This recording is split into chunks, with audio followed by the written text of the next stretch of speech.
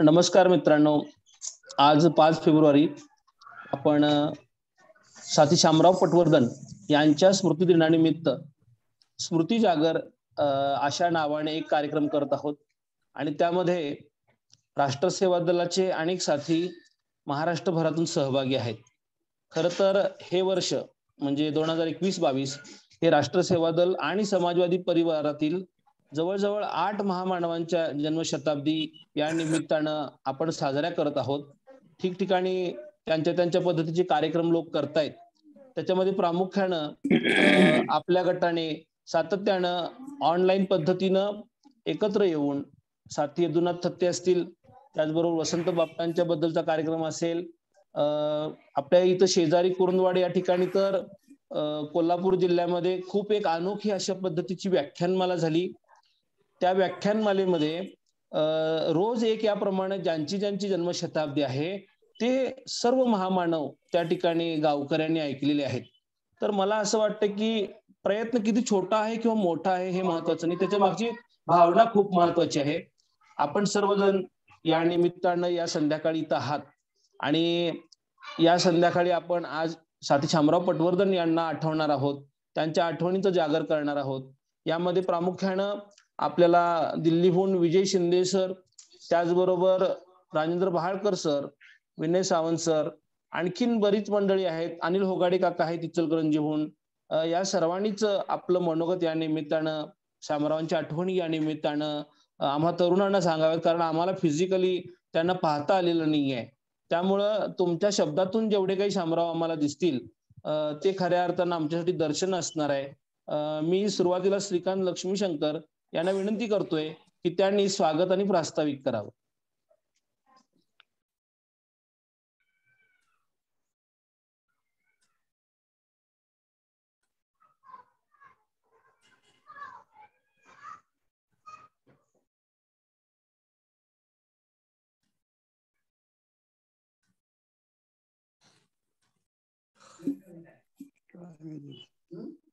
काय माहिती.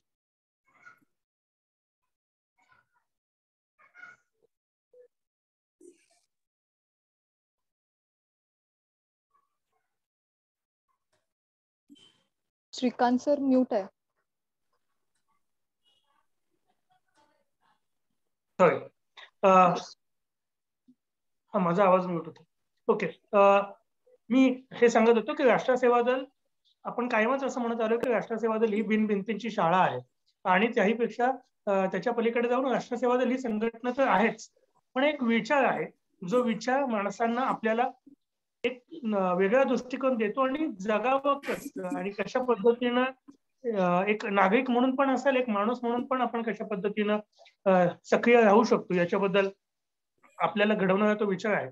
आणि याच्यात येऊन गेलेली अनेक माणसं जी आहेत, आधीचे आपले सगळे अध्यक्ष होऊन गेलेले असतील किंवा अनेक कार्यकर्ते सेवा दलामध्ये जे घडलेले, यांनी त्यांचं जगणं हाच जणू का एक विचार असल्यासारखं आपल्याला मांडलेलं होतं आणि त्याच्यातून खूप म्हणजे अगदी प्रधान मास्तरांपासून तर ते एस एम जोशी असतील, नानासाहेब असतील, यदुनाथजी असतील, या सगळ्यांनी आपल्या कृतीतून, आपल्या वागण्यातून एक कार्यकर्ता म्हणून कसं घडायला पाहिजे आणि कसं जगायला पाहिजे हे आपल्याला शिकवलेलं आहे.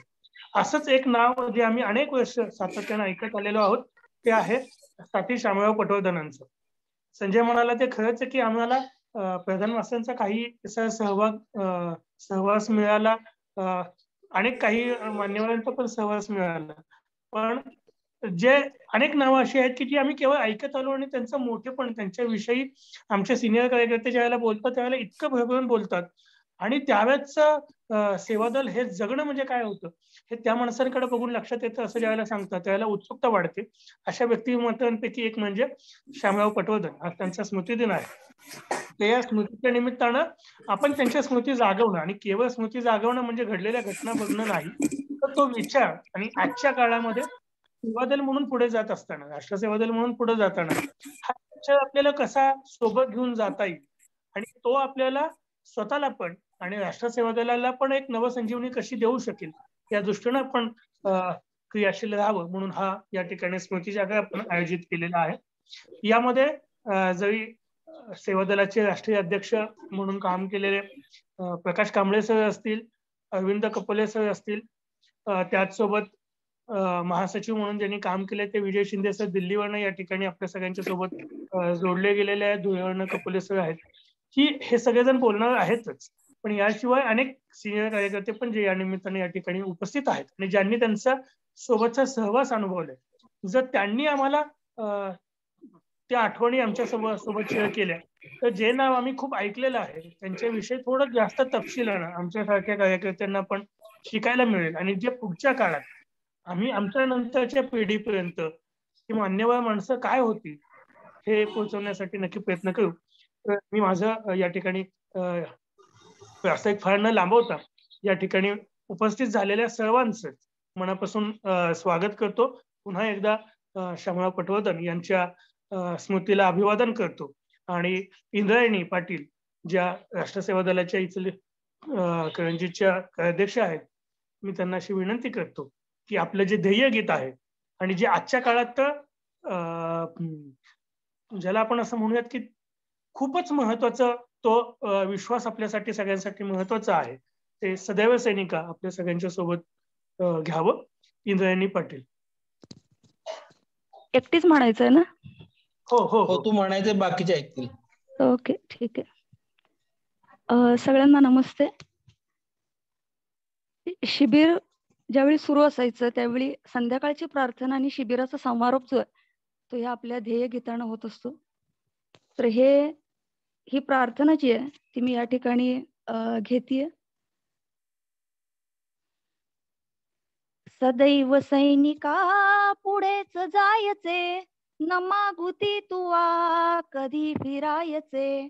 सदैव सैनिका पुढेच जायचे, न मागुती तुवा कधी फिरायचे. सदा तुझ्या पुढे उभी असे निशा, सदा तुझ्या पुढे उभी असे निशा. सदैव काजळी दिसायच्या दिशा, मधून मेघ हे नभास ग्रासती. मध्येच या विजा भयान हासती. 10 दिशातुनी तुफान व्हायचे, 10 दिशातुनी तुफान व्हायचे. सदैव सैनिका पुढेच जायचे, सदैव सैनिका पुढेच जायचे. न मागुती तुवा कधी फिरायचे. प्रलोभने तुला न लोभ दाविती, प्रलोभने तुला न लोभ दाविती. न मोह बंधने पदास बांधती, विरोध क्रोध वा तुला न थांबवी. न मोह भासतो गजांत वैभव. न दैन हे तुझे कधी सरायचे, न दैन हे तुझे कधी सरायचे. सदैव सैनिका पुढेच जायचे, सदैव सैनिका पुढेच जायचे. न मागुती तुवा कधी फिरायचे. वसंत वा शरद तुला न तीक्षिती, वसंत वा शरद तुला न तीक्षिती. नभात सूर्य वा असो निशापती, नभात सूर्य वा असो निशापती. विदीर्ण वस्त्र हो मलिन पावले, तरी न पाय हे कधी विसावले. न लोचना तुवा सुखे मिटायचे, न लोचना तुवा सुखे मिटायचे. सदैव सैनिका पुढेच जायचे, सदैव सैनिका पुढेच जायचे. न मागुती तुवा कधी फिरायचे. नभात सैनिका प्रभात येऊ दे, नभात सैनिका प्रभात येऊ दे. खगासवे जगा सुखात गाऊ दे, खगासवे जगा सुखात गाऊ दे. फुला फुलावरी सुवर्ण शोभू दे, जगास शांतता सुहास्य लाभू दे. न पाय तो वरी तुझे ठरायचे, न पाय तो वरी तुझे ठरायचे. सदैव सैनिका पुढेच जायचे, सदैव सैनिका पुढेच जायचे. न मागुती तुवा कधी फिरायचे, सदैव सैनिका पुढेच जायचे, न मागुती तुवा कधी फिरायचे, न मागुती तुवा कधी फिरायचे. धन्यवाद. धन्यवाद इंद्रायणी. इंद्रायणीनं आता जी प्रार्थना, जे सेवादल कार्यकर्त्यांचं ध्येयगीत मांडलं जातं, शिबिरामध्ये रोज रात्री झोपताना प्रशिक्षक ह्या गीताला सैनिकांना म्हणायला सांगतो. आणि साधारणपणे आपल्या आयुष्यभर जर आपण आपल्या नावापुढे, नावामागे सैनिक, सेवादल सैनिक अशा पद्धतीचा जर शब्द आपण लावणार असाल, तर आपल्याला कोणतं व्रत घेऊन चालायचं आहे, किती संकटांना, आत बाहेर असलेल्या समस्यांना तोंड देत पुढे जायचं आहे, ह्याची प्रचिती बापटांनी आपल्या ह्या गीतामध्ये अगोदर ट्रेनिंगच्या काळामध्ये सैनिकांना देण्याचा प्रयत्न केलेला आहे. म्हणजे आपण जेव्हा वेगवेगळ्या टप्प्यावर सैनिक म्हणून, कार्यकर्ते म्हणून, संघटनेच्या बाहेर जेव्हा केव्हा काही अडचणी येतात, तेव्हा आपल्याला ह्या ओळी सतत धीर देत राहतात की सैनिका, तुला थांबण्याचा अधिकार नाहीये, समोर असलेल्या अडचणी दूर करण्यासाठी तुला चालत राहावं लागणार आहे, तुला पुढे जात राहायचंय, कारण पुढे आहे एक साने गुरुजींच्या स्वप्नातला बलसागर भारत. आपल्या सर्वांचं जे स्वप्न होतं, सर्व समाजवादी परिवर्तनवादी कार्यकर्त्यांचं जे स्वप्न आहे, ते साकार करण्यासाठी सैनिकांना चालत राहावं लागेल. आणि जे सर्वसामान्य नागरिक असतात किंवा सेवा दलामध्ये सुद्धा काही कार्यकर्ते लीड करतात आणि काही कार्यकर्ते फॉलो करतात. त्यामुळे लीड करणारे जे कार्यकर्ते आहेत त्यांना थांबण्याची, निराश होण्याची परवानगी संघटना देत नाही, हा विचार देत नाही. अशा पद्धतीनं बापटांनी जे सांगितलं त्या सगळ्या ओळी जगणारे खऱ्या अर्थानं शामराव पटवर्धन होते. आणि विजय संधे सरांनी जाणीवपूर्वक आम्हाला असं सांगितलं की या गाण्याने कार्यक्रमाची सुरुवात करा आणि सेवादल ध्यास या गाण्याने कार्यक्रमाचा समारोप करा. खूप चांगल्या पद्धतीनं सरांनी केली. इंद्राणींना ते सुंदर गायलं, त्याबद्दल खूप आभार मानतो. आणि कार्यक्रमाच्या सुरुवातीला मी विभावरी नकाते आहेत, राष्ट्र सेवा दलाच्या राष्ट्रीय कार्यकारिणी सदस्य म्हणून त्यांनी काम केलेलं आहे. आणि आता त्या इचलकरंजीमध्ये विवेक वाहिनी, अंधश्रद्धा समिती, छात्र भारती या सर्व तरुणांसोबत सातत्यानं काही ना काही काम करतायत. मी त्यांना विनंती करतोय की साथी वसंत बापट यांनी 5 फेब्रुवारी साधारणपणे हा मृत्यू दिवस जरी असला तरी 13 फेब्रुवारीला साधनेमध्ये हा लेख छापून आला, त्याचं अभिवाचन आपल्या समोर करतायत विभावरी नकाते. नमस्कार साथी. मी थेट पत्राचं वाचन करते. श्यामला अखेरचा प्रणाम. वसंत बापट, 13 फेब्रुवारी 1993, साप्ताहिक साधना. ध्येयाच्या ज्योतीवर कधीही राख साचू न देणारा आमचा मित्र श्याम 5 फेब्रुवारीच्या सायंकाळी काळाने हिरावून नेला. बायबलने सांगितलेली आयुष्याची अंतिम सीमा 70 वर्षांची आहे. श्यामनेही 3 विसा 10 पुरी केली खरी, पण आयुष्याच्या अडथळ्यांच्या शर्यतीचा शेवटचा टप्पा त्याला फार त्रासदायकच झाला. मुलाला, कुमारला झालेला भीषण अपघात, जीवनातील सहचरी भानुमती हिचे गंभीर आजारपण, त्यानंतर स्वतःला झालेला अपघात आणि शेवटी मरणाच्या अटळ वाटेवर नेणारा कर्करोग, अशी संकटांवर संकटे त्यानं सोसली. संकटे कधी एकटी येतच नाहीत, त्यांच्या फौजा कोसळतात असे शेक्सपियर म्हणाला ते खरेच आहे. पण ही बिकट वाट वहिवाटीला घेतल्यावर श्यामचा धीर कधीच खचला नाही. रुग्णशय्येवर पडल्या देखील श्यामच्या मनात विचारांचे चक्र फिरत राहिले. सेवा दलाच्या विकासाचे आराखडे मनातल्या मनात रेखाटत डोळे मिटून तो स्वस्थ पडून राही. कुणी मित्र भेटीला आला तर आपला आजार विसरून तो अखंड बोलत राही. सेवादल सेवादल सेवादल ध्यास जया, हेच त्याच्या जीवनाचे सूत्र होते. वर्षानुवर्ष उराशी बाळगलेल्या जाती धर्म निरपेक्ष नवसमाजाचे स्वप्न मुंबईच्या रस्त्यावर छिन्न विच्छिन्न कोण केलेले पाहणे त्याच्या नशिबी होते. तरीही आजारातून उठल्यावर त्या स्वप्नाचे तुकडे पुन्हा जुळवण्याची हिंमत त्याने मनोमनी धरलेली असणार. श्यामसारख्या ध्येयनिष्ठ माणसांची चिवट जिद्द फार मोठी असते. अशीच माणसे जीवनाची राख रांगोळी झाली तरी फिनिक्स पक्षाप्रमाणे पुन्हा उभारी धरतात. पण माणसाच्या जिजीविषयेला मर्यादा पडते आणि मग मात्र निमूटपणे काळाच्या अधीन व्हावे लागते. श्याम माझ्याच वयाचा, पुण्याच्या चप कॉलेजातले आम्ही विद्यार्थी. तो जमखंडीहून आलेला, मी एकदम पुणेकर. श्याम पटवर्धन श्याम पटवर्धन आणि श्याम वाटवे असे दोघेही जमखंडीकर जिगर दोस्त. पुढे राष्ट्र सेवा दलाच्या शाखेच्या मैदानावर आमची मिल्लत झाली आणि ती त्याच्या मृत्यूने संपवली आहे. गेल्या 50 ते 52 वर्षात अनेक कामे आम्ही मिळूनच केली. 42च्या बंडात आपापल्या शक्ती बुद्धीने सहभागी झालो. श्यामने त्या काळात मोठमोठे पराक्रम केले. जेजुरीच्या दरोड्याच्या प्रकरणात त्याला 10 वर्षांची शिक्षा फरमावण्यात आली होती. चळवळीनंतर आम्ही कलेच्या ओढीने एकत्र आलो. श्यामला गाण्याची नुसती आवड नव्हती, तर तो संगीताचा उपासक होता.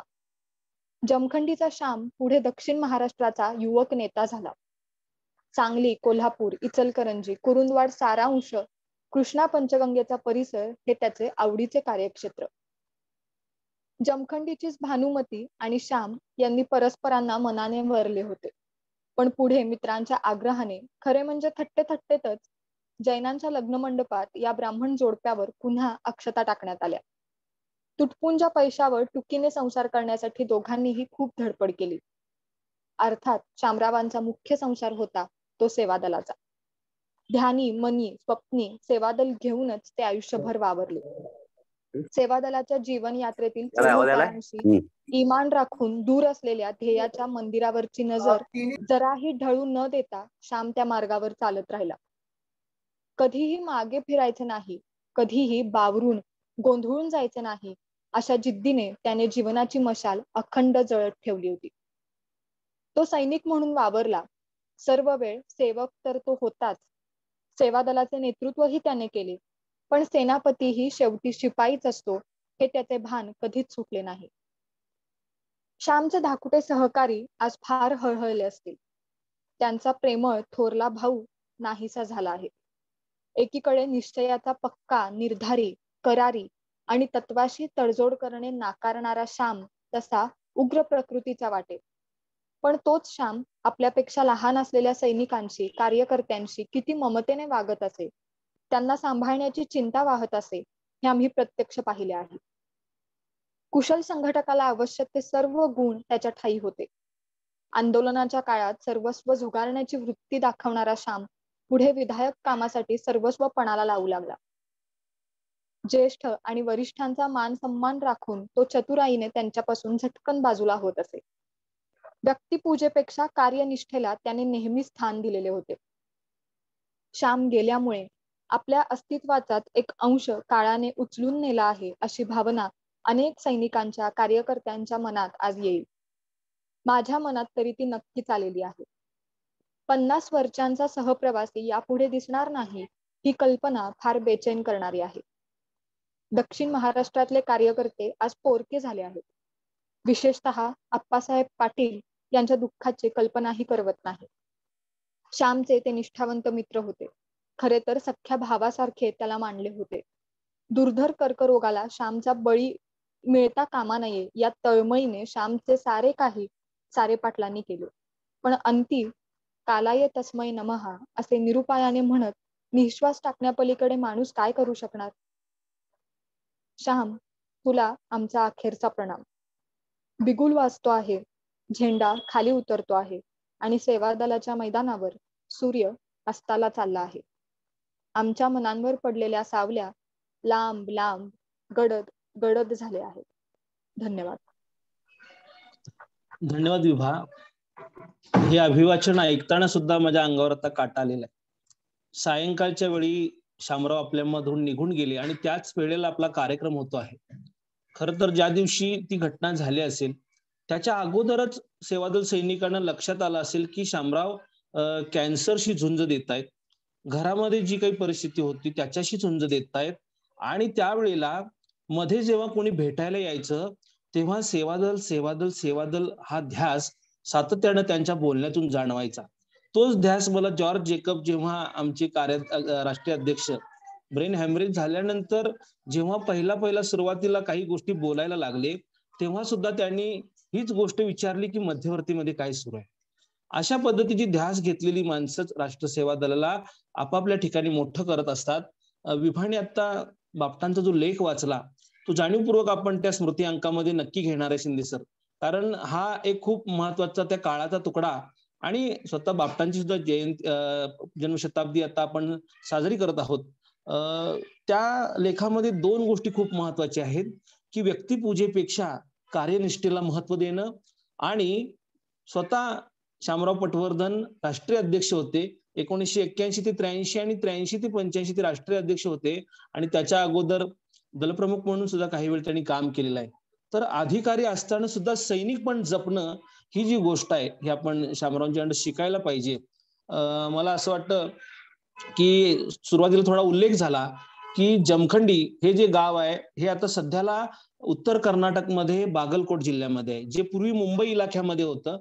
हा जो मुंबई प्रांत म्हणूया, आपला भारत स्वतंत्र झाल्यानंतर खरं तर काही संस्थानं विलीन होत होती. त्यावेळेला हे संस्थान देखील पटवर्धनांच्याकडून विलीन झाले गेलेलं आहे नंतर. आणि ते सगळं वैभव त्या सगळ्या राजेशाही थाटामध्ये राहणं ज्यांना शक्य होतं त्या सगळ्याला लाथ मारून ही व्यक्ती फकीराप्रमाणे आयुष्य जगत राहिली. साधेपणाचं, सरळपणाचं जे काही आयुष्यभर त्यांनी व्रत स्वीकारलं ते आयुष्याच्या शेवटापर्यंत, कारण मी इचलकरंजीमध्ये त्या अनेक आठवणी त्यांच्याबद्दलच्या ऐकलेल्या आहेत. आणि या निमित्तानं आता या ठिकाणी इचलकरंजीहून अनिल होगाडे काका आपल्या सोबत आहेत. मी त्यांना विनंती करतोय की त्यांनी पहिला आपला व्हिडिओ चालू करावा, ऑडिओ पण चालू करावा आणि त्यांच्या ज्या काही आठवणी शामरावांच्या सोबत आहेत त्यांनी पण प्रयत्न केला की आपण त्यांच्या आठवणी साठवूया आणि लोकांपर्यंत नेऊया. तर मी अनिल काकांना विनंती करतोय की त्यांनी या निमित्तानं मुक्तपणे बोलावं. अनिल काका. नमस्कार सेवादल मित्र हो. नमस्ते. नमस्ते. श्याम पटवर्धनांचं आणि होगाड्या घराण्याचं खूप चांगलं रिलेशन होतं. तर श्याम हे होगाड्याच्या घरी आले शाळेत जात नव्हते, त्यामुळं त्यांचं आपलं जवळचं नातेसंबंध होता. असो, एक आठवण सांगेल. 1982 साली श्याम पटवर्धनांचा वाढदिवस इचलकरंजीमध्ये करायला ठरला होता. प्रमुख कार्यक्रम दुपारी 4 वाजता होता. नानासाहेब गोरे, SM जोशी हे प्रमुख पाहुणे होते. तत्पूर्वी कोल्हापूर जिल्ह्यातल्या सेवा दलांचा सैनिकांचा एक मेळावा त्याच कार्यक्रमादरम्यान दुपारी होता. श्याम पटवर्धन बोलायला उभे राहिले आणि त्यांच्या आयुष्याची सुरुवात कशी झाली, जमखंडी सोडून मी महाराष्ट्रात किंवा इचलकरंजीत कसा आलो, त्याची खूप चांगली माहिती ते देत होते. आम्ही आमच्या कामात असल्यामुळं आम्हाला ते पूर्ण ऐकता आलं नाही. नंतरच्या काळात भेटेल त्यावेळेला आमची त्याच्याशी चर्चा व्हायची आणि त्याला खूप कालावधी गेला आणि श्याम शिरोळला दवाखान्यात अडमिट असं आम्हाला समजलं. आम्ही पाण्यासाठी आम्ही 4 मित्र, अशोक चोगले, जयप्रकाश जाधव, हेमंत जाधव, आम्ही 4 मित्र त्यांना भेटायला गेलो.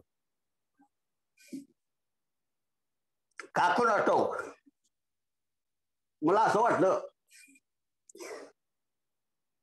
श्यामने त्याच्या आठवणी परत आम्हाला सांगाव्या, यासाठी आम्ही प्रयत्न करत होतो. आमची संकल्पना त्याच्यासोबत बोलून दाखवते. सामना आम्ही म्हणालो तुमचं हे आम्हाला रेकॉर्डिंग करून घ्यायचं. त्याला कुठल्याही सुविधा नव्हत्या. टेप रेकॉर्डवर रेकॉर्डिंग करायचं असं आमचं ठरलं. श्यामना त्याचा खूप विरोध होता. श्याम म्हटले ते मला करायचं नाही आहे आणि प्रसिद्धी जर करायचीच नाही आहे. आम्ही त्यांना असं वचन दिलं की आम्ही तुमचंही कुठं ऐकवणार नाहीये. सेवा दलाचे कार्यक्रम असतील त्यावेळेला त्याचं काय होईल ते होईल, पण तुमचं आम्हाला ऐकायचं आहे, ते जतन करून ठेवायचं आहे. नाही वय नाहीमुळे त्याची तयारी दर्शवली. 2-3 दिवसांनी त्यांनी आम्हाला बोलवलं. आम्ही आमची जुजबी तयारी, 2 टेप रेकॉर्ड्स, 2 नवीन कॅसेट्स, 4 मित्र घेऊन गेलो. पण इतकी सुविधा त्यावेळेला नव्हती आणि त्या सुविधा असलेल्या सुविधाची पूर्ण माहिती आम्हाला त्यावेळेला कदाचित नसेल. टेप रेकॉर्ड हे एक साधन होतं आवाज टेप करून ठेवण्याचं. मग आम्ही त्या परिस्थितीत गेलो. अशी तशी थोडी तयारी झाली, खिडक्या वगैरे बंद केल्या, त्यांनी सुरुवात केली. सर्वसाधारण 1 तासभर ते आमच्याशी बोलत होते. रेकॉर्ड चालू होतं एवढंच आम्ही बघितलं, पण ते रेकॉर्डिंग होतंय की हे बघण्याचं भानही नव्हतं आणि आमचं तिकडे लक्षही नव्हतं. झाल्यानंतर 1 तासभरात आम्ही थांबलो आणि श्याम म्हटले आता आपण परत आणखी एकदा चालू करूया. पण आम्ही दुर्दैव असं की ज्या वेळेला ते रेकॉर्डिंग चालू होतं त्याला बाहेर बगीच्यामध्ये गवत काढायचं काम चालू होतं. ते मशीननं गवत काढतात, त्या गवत काढण्याचं काम चालू होतं.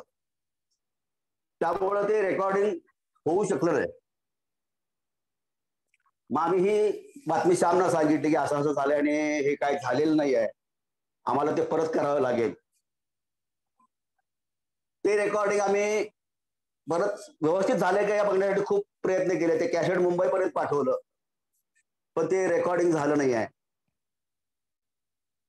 नंतर आम्ही असं ठरवलं की बाबा आपण सामना परत त्याला भेटून ते पूर्ण करायचा प्रयत्न करूया. पण तो योग कधी आला नाही. याचं खूप मोठं दुःख आणि दुर्दैव आमचं आहे. त्यानंतरच्या काळामध्ये ज्या वेळेला आम्ही टेप रेकॉर्डिंग करायचा प्रयत्न केला, त्यानंतर एक 8-10 दिवसांनी श्यामचा मला निरोप आला की अरे असं असं करूया आपण जे बोललो ते खूप लांबत चाललं होतं. मी सगळं एका तासाभराचं एक टिपण काढून ते तयार केलेलं आहे. तू कधी येतोस त्यावेळेला मला कळ. पण ते दुर्दैव असं की ते होऊ शकलं नाही. समजलं.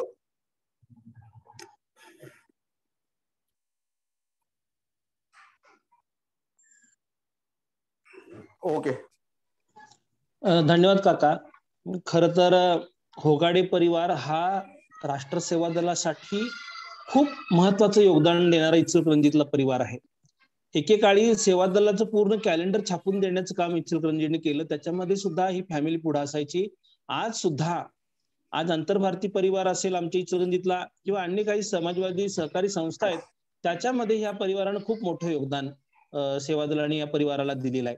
आणि त्यामध्ये शामरावांचं जे सतत येणं जाणं असायचं, ते सर्व जी काही मंडळी होती त्याच्यामधले आता अनिल काका स्वतः 60च्या टप्प्यावर आहेत, पण आज शामरावांची आठवण काढताना ते ज्या पद्धतीनं भावनिक झालेले आहेत, यामध्ये आपल्याला समजून येतं की सेवा दल ही यांत्रिक पद्धतीने चालणारी संघटना नाही आहे. त्याच्यामध्ये परिवार भावना ही कुठून भरलेली आहे आणि तीच माणसं सेवा दलामध्ये आयुष्याच्या शेवटच्या श्वासापर्यंत स्वतःला सैनिक म्हणून काम करत राहतात.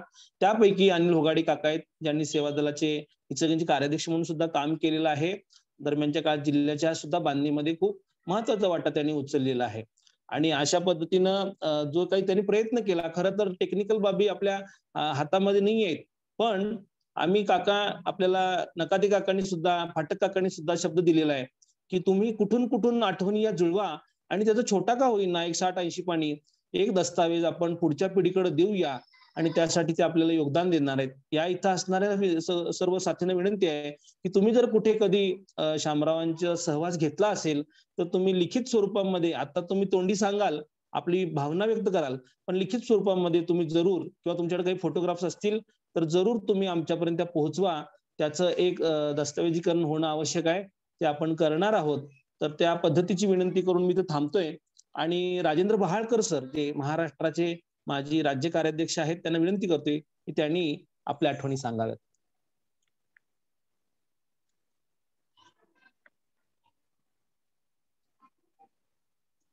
सगळ्यांना जिंदाबाद. जिंदाबाद सर. शामराव पटवर्धन जेव्हा अध्यक्ष होते त्या काळात काम करण्याची संधी मिळाली. धुळे जिल्ह्यामध्ये पूर्णवेळ कार्यकर्ता म्हणून मी कामाला सुरुवात केली होती. मी सूड फुटलेलं होतं, खूप कळायचं होतं, पण त्यांचा खूप दरारा त्या काळी वाटत होता.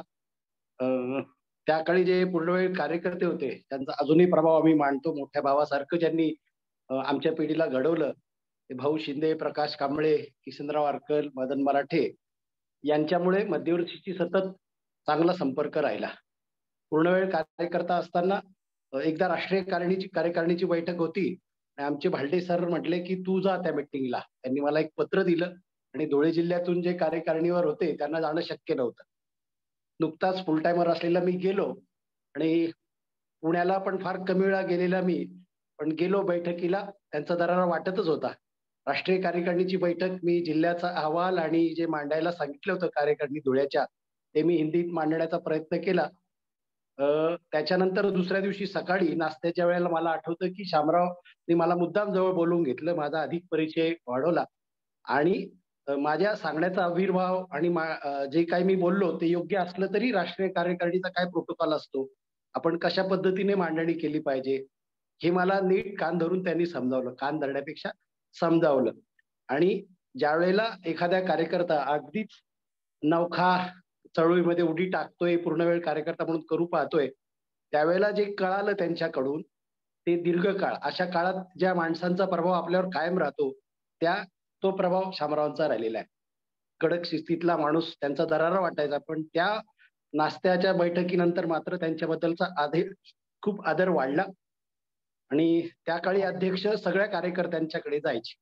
माझ्या घरी शामराव पटवर्धन एकदा, सुधाताई वर्दे एकदा येऊन गेल्याचं स्मरत आहे आणि आमच्या घरामध्ये तो उत्सव झाला.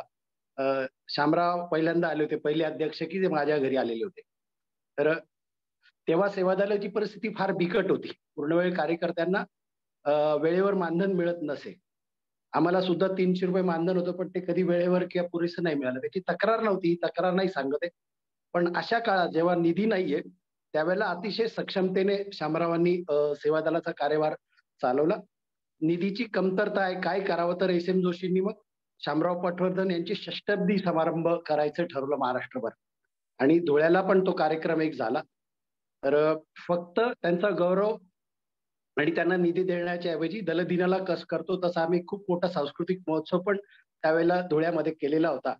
आणि त्यावेळेला जे काही सादरीकरण झालं त्यात चंद्रशेखर आझाद शाखा, जी माझी शाखा आहे, त्या शाखेच्या सादरीकरणाचा गौरव शामरावांनी नंतर आवर्जून केला होता. अरे वा म्हटलं होतं. अशा काही आठवणी आहेत.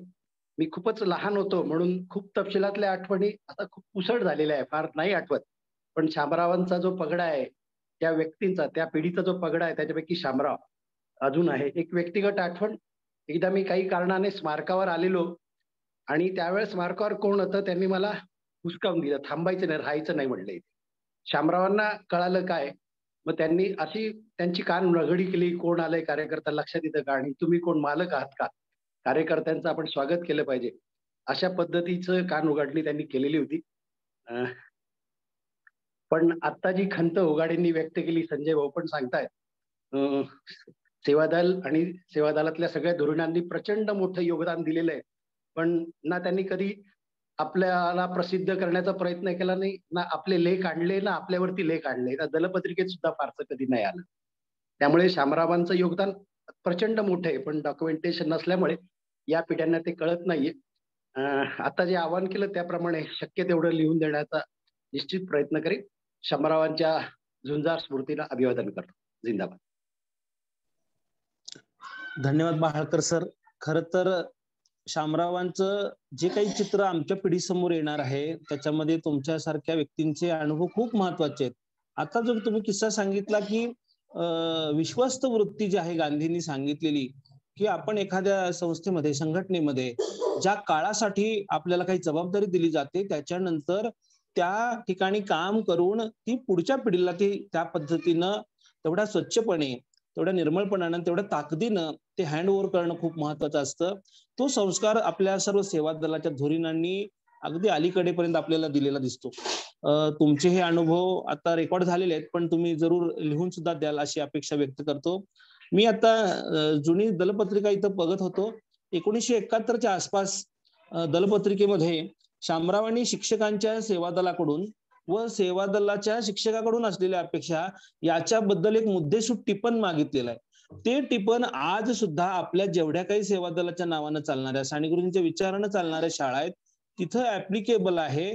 तिथं हा डाटा घेऊन काम उभं करण्यासाठी काही सुरुवात करता येऊ शकते. हे दलपत्रिकेमध्ये छापलं जायचं म्हणजे थेटपणे काही शेकडो, हजारो अशा पद्धतीचे उपक्रम या ठिकाणी मला दिसत नाही दलपत्रिकेमध्ये. एका चौकोनामध्ये शाखा किती आहेत, आपली शिबिरं किती झाली, आपल्याला कार्यकर्ते किती आहेत, हे एका दृष्टिक्षेपामध्ये संघटना कार्यकर्त्याला दिसावी अशा पद्धतीचा एक चौकोन त्या दलपत्रिकेमध्ये छापलेला दिसतो.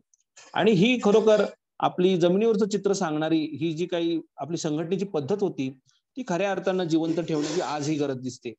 जांभळीला आमच्या शेजारी ते गाव आहे इचलकरंजी पासून जरोळ शिरोळ तालुक्यामध्ये. तर मला वाटतं ते आप्पासाहेब सारे पाटील आणि सर्व मंडळींनी मिळून ते केलेलं असणार आहे.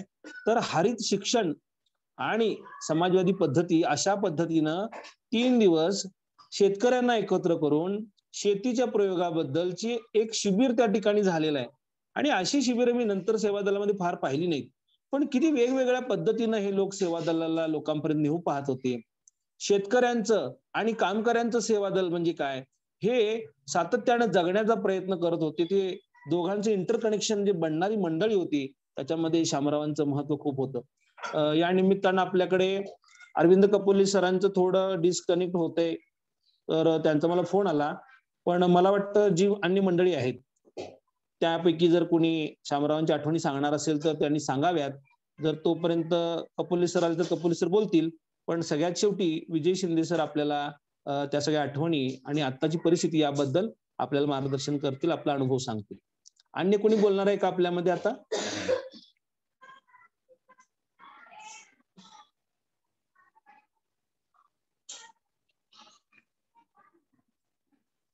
विलास सर तुम्ही बोलणार आहे का?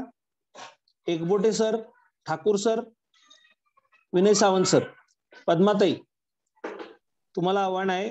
तुम्हाला जर शक्य असेल तर आपण नक्की काही बोलावं.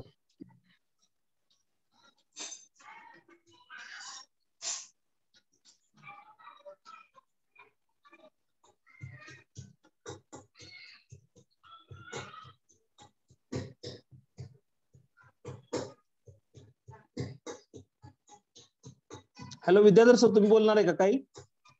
नाही, माझा काही तेवढाच हे आला नाही, कारण आमच्याकडे त्यावेळेला फारसं कोणी लक्षच दिलेलं नव्हतं. आणि बरोबर बरोबर. प्रकाश कांबळे अध्यक्ष झाल्यापासून मग ते सगळे राष्ट्रीय अध्यक्ष या ठिकाणी यायला लागले, यायला सुरू झाले. बरोबर, तेव्हापासून सुरुवात झाली. बरोबर. हे साहजिक आहे, महाराष्ट्राचा व्याप पाहता मोठा. बऱ्याच राष्ट्रीय अध्यक्षांना ठिकठिकाणी जाता आलं. पण ज्या पद्धतीनं आता अलीकडे काम सुरू आहे त्याच्यामध्ये प्रकाश कांबळे सरांच्या नंतरचा जो पिरियड आहे त्याच्यामध्ये नंतर पालघर शाखेनं खूप मोठं काम केलेलं आहे सेवा दलासाठी. माझ्या मते आता आपण कपोले सर इथं आहेत. अण्णा तुमचा व्हिडिओ चालू होते का बघा, नसेल तर ऑडिओ जरी चालू राहिला तरी चालेल, तुम्ही बोला. कपोले सर आहेत आपल्या बरोबर. अण्णा आवाज येते का बघा तुम्हाला माझा?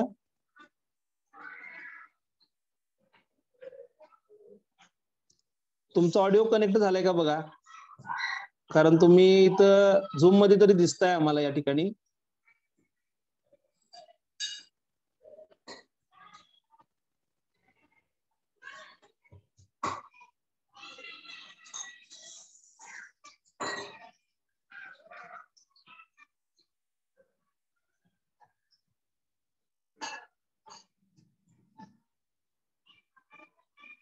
ओके, मला वाटतं ते डिस्कनेक्ट झालेले आहेत. ठीक आहे. विनय सर, पद्मा पाटोळे ताई, तुम्हाला काही बोलायचंय का?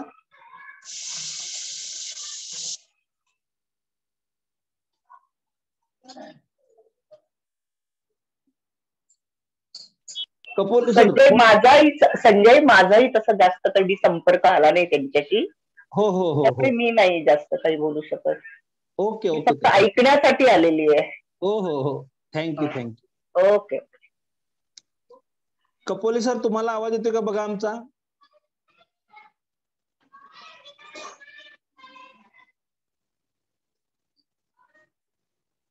ठीक आहे, मला वाटतं कपोले सरांना जोडण्यामध्ये काही अडचणी आहेत. मी विजय शिंदे सरांना विनंती करतोय की त्यांनी व्हिडिओ उघडावा आणि त्यांनी सविस्तरपणे आपली मांडणी करावी, आपल्या आठवणी सांगाव्यात. आणि आता श्याम सरांचं जे काही असण्याचं महत्व असतं तर ते काय असतं अशा पद्धतीने त्यांनी काही मांडणी करावी. विजय शिंदे सर.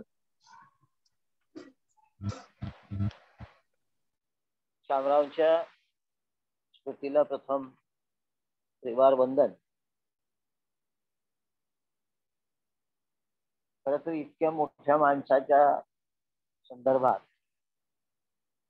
आणि इतकी तुटपुंजी माहिती आपल्याकडे आपल्या कपाळ करंटेपणामुळं आपण फेलेली असताना बोलायचं म्हणजे त्या मोठ्या माणसाच्या मोठ्या व्यक्तित्वावरच आपण अन्याय करतो काय.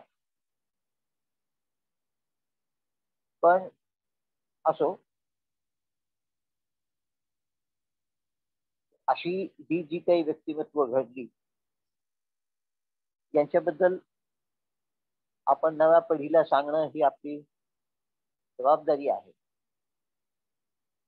आणि म्हणून खरं तर मी आता तिथे उपस्थित आहे.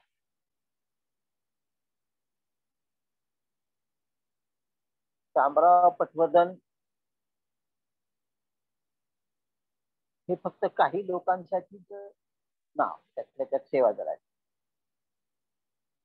पण त्यांचं जे कार्यक्षेत्र राहिलेलं आहे त्या कार्यक्षेत्रातला हा श्याम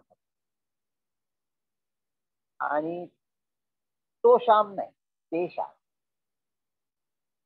मला मोठी गंमत वाटायची की आपण अनेकांना नानासाहेब, काकासाहेब, बाबासाहेब, दादासाहेब, शामरावच्या बाबतीत असा कुठला साहेब तरी झाला नाही. आणि नावाने लोक त्यांना ओळख, अगदी लहान लहान. हो, आज आमच्या शाखेवर श्याम आले होते. हे काय व्हायचं कारण असेल तर माणूस जितका जवळ आपल्या पोहोचतो तितकं आपण त्याच्या नावापर्यंत पोहोचतो, आजनावांपासून लांब जातो. हे शामरावच्या बाबतीत.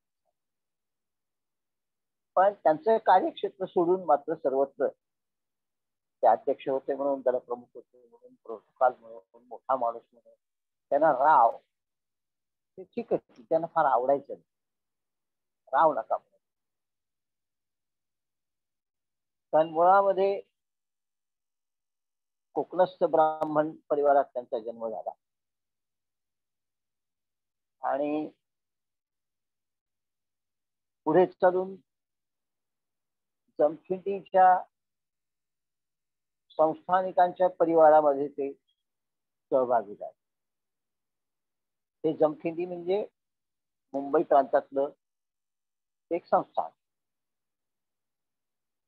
त्यातले मुख्य खरं तर 2, 4, 5 संस्थानिक परंपरेने होत गेले. पण त्यातले सगळ्यात महत्वाचे जे ठरले ते परशुराम सर यांनी खरं पटवर्धन परिवारामध्ये हे सामाजिक परिवर्तनाचं बीज रोवलं असं म्हणायला हरकत. तर ते संस्थानिक झाले तेव्हा त्यांनी आपल्या संस्थानातल्या लोकांना पाणी, शालेय शिक्षण, रस्ते, रोजगार आणि शेती संबंधित कामं अतिशय हिरिरीने केली. लोकांना त्यांचा फायदा झाला. लोकाभिमुख असं हे संस्थानिक म्हणून त्यांनी काम केलं. अतिशय दानशूरही होते. आपल्या संस्थानातल्या मुलांना पुण्या मुंबईकडे शिकायला जायला मिळालं पाहिजे, तिथे जाऊन त्यांनी शिक्षण घेतलं पाहिजे आणि मोठं झालं पाहिजे. म्हणून सर परशुराम यांनी पुण्यातल्या न्यू पुणा कॉलेजला भरघोस अशी देणगी दिली आणि त्यानंतर ते new Pune college sir Parshuram भाऊ कॉलेज म्हणजे SP कॉलेज झाले. हे अनेकांना माहिती. पटवर्धन म्हणजे हे पटवर्धन, जमखिंडीचे पटवर्धन. आणि त्यांनी देणगी द्यायचं कारण म्हणजे माझी मुलं नाही, माझ्या संस्थानातील मुला मुलींच्या शिक्षणाची सोय व्हावी म्हणून केलेला हा होतो. एका अर्थाने छत्रपती शाहू महाराजांची छोटी प्रतिमा काढली अशा स्वरूपात त्यांनी काम केलं. हे सांगायचं कारण याचाच सगळा संस्कार शामराव पटवर्धन यांच्या बराबर आला आणि शामराव अशा संस्कारातून घडत गेले. नेमक्या त्यांच्या तारुण्याच्या काळामध्ये भारतीय स्वातंत्र्य चळवळ ही जोशामध्ये होती सगळीकडे. आणि या चळवळीमध्ये जर भाग नाही घेतला त्याला तरुण कसं म्हणायचं. आणि असा कोणता तरुण असेल की जिथं मायभूमी संकटात असताना तो उडी घेणार नाही, तशी शामरावनी पण घेतली आणि त्यांनी भूमिगत काम करायला सुरुवात केली. अनेक प्रकारची भूमिगत कामं त्यांनी त्यांच्या सहकाऱ्यांबरोबर केली. प्रामुख्याने त्यांचे नेते होते तपांना कुंभार, ते कोल्हापूर जिल्ह्याचे भारतीय संविधान समितीचे सेक्रेटरी राहिलेले, आणि त्यांच्याबरोबर जे 15-16 लोकांची त्यांची टीम होती, त्यांनी या स्वातंत्र्याच्या चळवळीमध्ये अनेक कामं केली. आणि ही कामं करताना जो जोश, जो उत्साह आणि जे एकूण सगळं जमखिंडीमध्ये शामरावांच्या बाबतीत दिसायचं, त्यावरून त्या काही शामराव पटवर्धनांना 2 नावानं ओळखलं जातात. त्यातलं पहिलं नाव जमखिंडीचे देशभक्त. हे सांगण्याचं कारण तुम्ही थोडासा विचार करून पहा. जमखिंडीचे संस्थानिक आणि जमखिंडीचे देशभक्त, हे केवढं मोठं अंतर या माणसाने कापलं असेल त्याची कल्पना याच्यावर येते.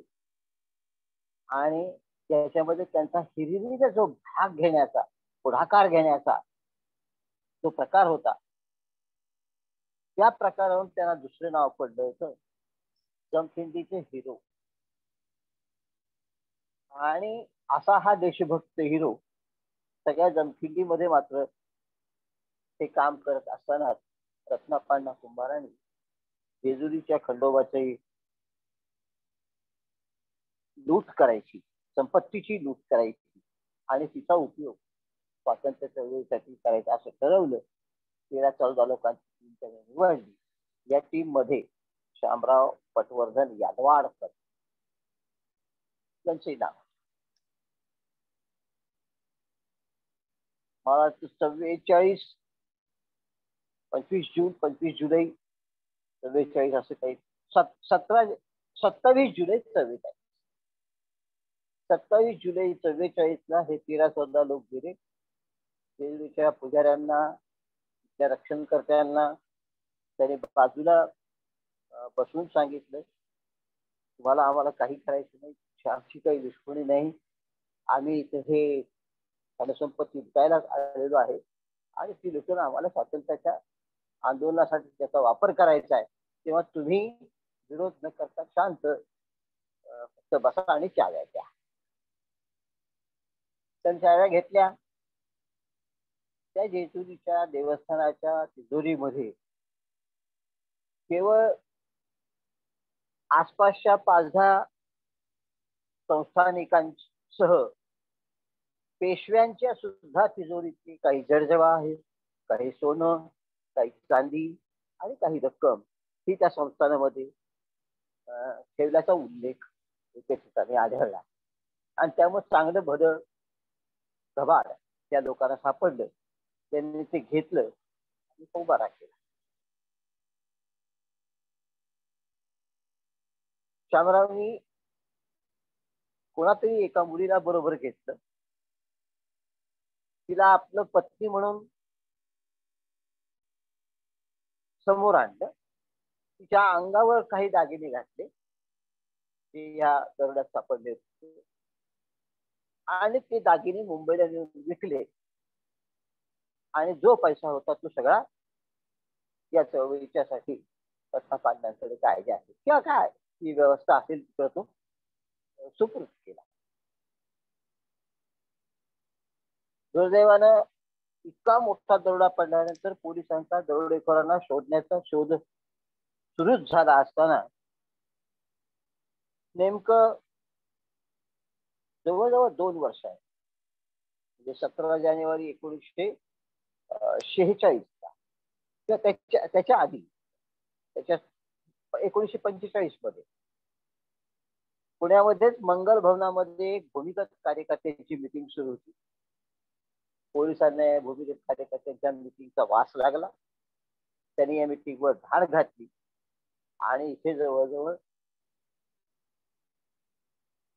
जेजुरीच्या दरोड्याच्या संदर्भातली अनेक कागदपत्रे पोलिसांच्या हाती लागली आणि त्या कागदपत्रावरून ज्या 12 लोकांना पकडलं त्यात शामराव पटवर्धन यांचं नाव अग्रक्रमानं होतं. रत्नापन्ना कुंभारांचंही नाव होतं, ते नेतेच होते. परंतु 12 लोक सापडले, रत्नापांना काही सापडू शकले नाही. ते भूमिगत राहूनच कार्य करत होते.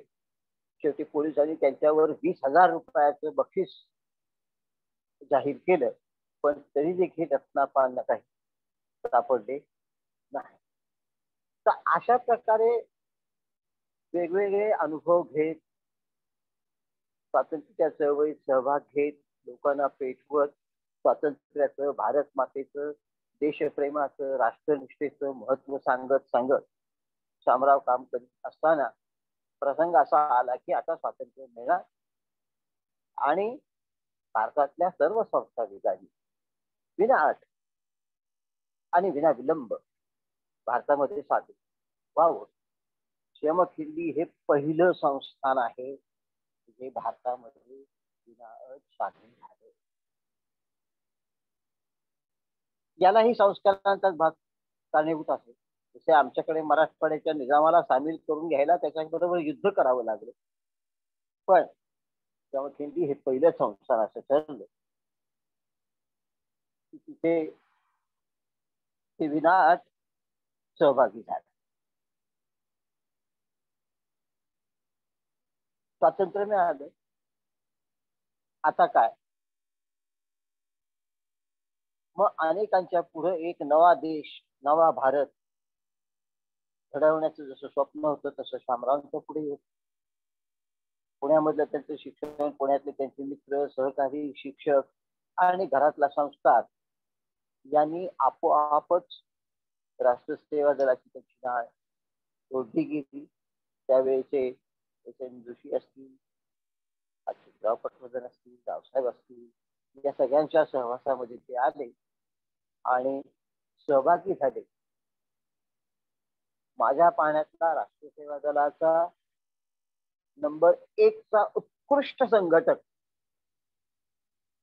जर कोण असेल असं मला विचारलं तर मी म्हणेल शामराव पटवर्धन. तर इतका उत्कृष्ट संघटक आपल्याला आपल्या बरोबर येतोय, राहतोय म्हणल्यानंतर बाकीच्यांनी त्यांना सामावून घेतलं, मान सन्मान दिला आणि सगळेजण कामाला लागले. सुरुवातीच्या काळामध्ये राष्ट्रसेवा दल कसं वाढत जाईल, कसं त्याचं काम होईल ते पाहत गेले. ते करता करता एसएमांना पहिले दलप्रमुख झाले, पटवर्धन झाले, नाना डेंगळे झाले, सदनी अंबिके झाले. डॉक्टर अंबिके सुद्धा हे अतिशय उत्कृष्ट संघटक होते. पण अंबिके आणि पटवर्धन या दोघांनी राष्ट्रसेवा दलाच्या शिवाय दुसरं काही केलं ना. त्यांनी राजकारणाला जाऊन कधी स्पर्श केला ना आणखीन काही भानगडीत केलं. पण फक्त सेवा दल करणारे हे 2 दलप्रमुख शेवटचे दलप्रमुख झाले. शेवटचे म्हणजे आपण घटना बदलून लोकशाही प्रक्रिया पूर्वीचे म्हणून शेवटचे दलप्रमुख शामराव पटवर्धन. आणि शामराव पटवर्धन 67 ला बहुधा 65 असेल, सॉरी 65 ते 70 दलप्रमुख असावे. आणि या काळामध्ये 1968 ला महाराष्ट्राच्या बाहेर पहिलं शिबिर झालेलं दिसतं. आणि त्यानंतर मात्र मध्य प्रदेश, उत्तर प्रदेश, बिहार, मणिपूर, राजस्थान, गुजरात, गोवा एवढ्या प्रांतांपर्यंत 1968 ला शामराव पटवर्धन आणि बाय फरीद गुरुजी या दोघांनी यजुनाथ सत्य आणि चंद्रकांत शहा यांच्या सहकार्याने राष्ट्रसेवा दल त्या 5-6 प्रांतामध्ये पोहोचवलेलं होतं. मग आपण लोकशाही प्रक्रिया स्वीकारली, दलप्रमुख पद आपण संपुष्टात आणलं आणि अध्यक्षीय कारकीर्द आपली सुरू झाली. पहिले अध्यक्ष यदुनाथजी झाले, बापू झाले, मग बापू तुरुंगात गेल्यामुळं दादर हेगडे झाले, 10 वर्षे झाल्या. पुन्हा कुणाला करायचं म्हटल्यानंतर मग वातावरण थोडस आपल्यामध्ये बरं नव्हतं. मग पुन्हा असा एक माणूस पाहिजे की बुवा जुनं नवं सगळं सांभाळून घेईल आणि पुन्हा संघटनेला गती देईल. मग पुन्हा शामराव नाही नाही म्हणता म्हणता शामराव म्हणतात अध्यक्ष त्यांना पुन्हा अध्यक्ष सांगितलं. त्यांनी पाहिलं की वातावरण बरंच बिघडलेलं आहे. तुही माझ्यासारखं झालंय, 2 गट पडल्यासारखं झालंय, मनामध्ये कटुता आल्यासारखं झालेलं आहे. आणि जो ध्यास जी निष्ठा घेऊन आपण काम करू इच्छित होतो त्याऐवजी भरतच काहीतरी तर त्यांनी पुन्हा नव्यानं सुरुवात केली. पण अडचण होती ती सगळ्यात मोठी पैशाची. पण त्या काळामध्ये पैसेच नव्हते. आता बाहेरकडे सांगितलं त्याप्रमाणे मी त्याविषयी एक आठवण देऊन सांगेन. 1 तारखेला मानधन द्यायचं म्हणलं की 20-22 तारखेपासून शामरावांचा चेहरा बदललेला आहे.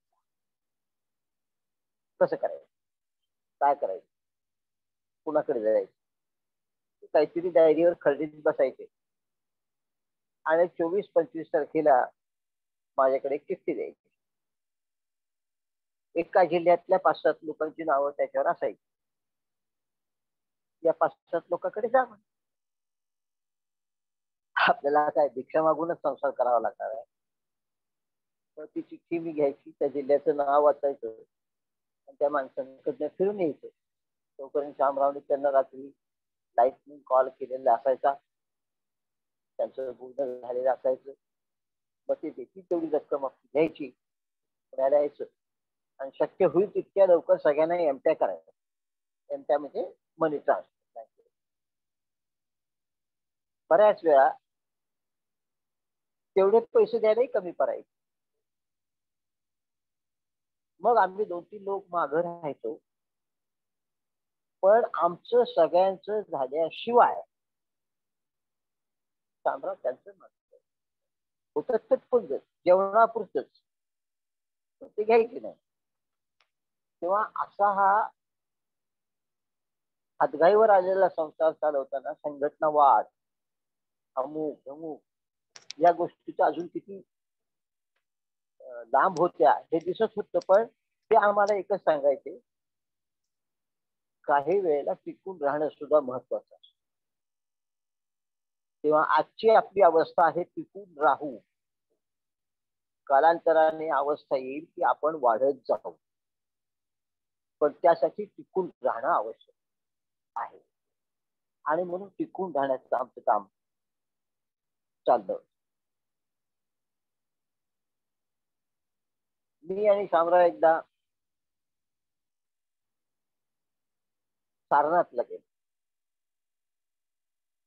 जनता दल नुकतंच निर्माण झालं होतं, नुकतंच. आणि त्यांचं पहिलं गेट टुगेदर सारनाथला. शामराव अध्यक्ष होते आणि तिथे बापू कायद्याचे सेक्रेटरी.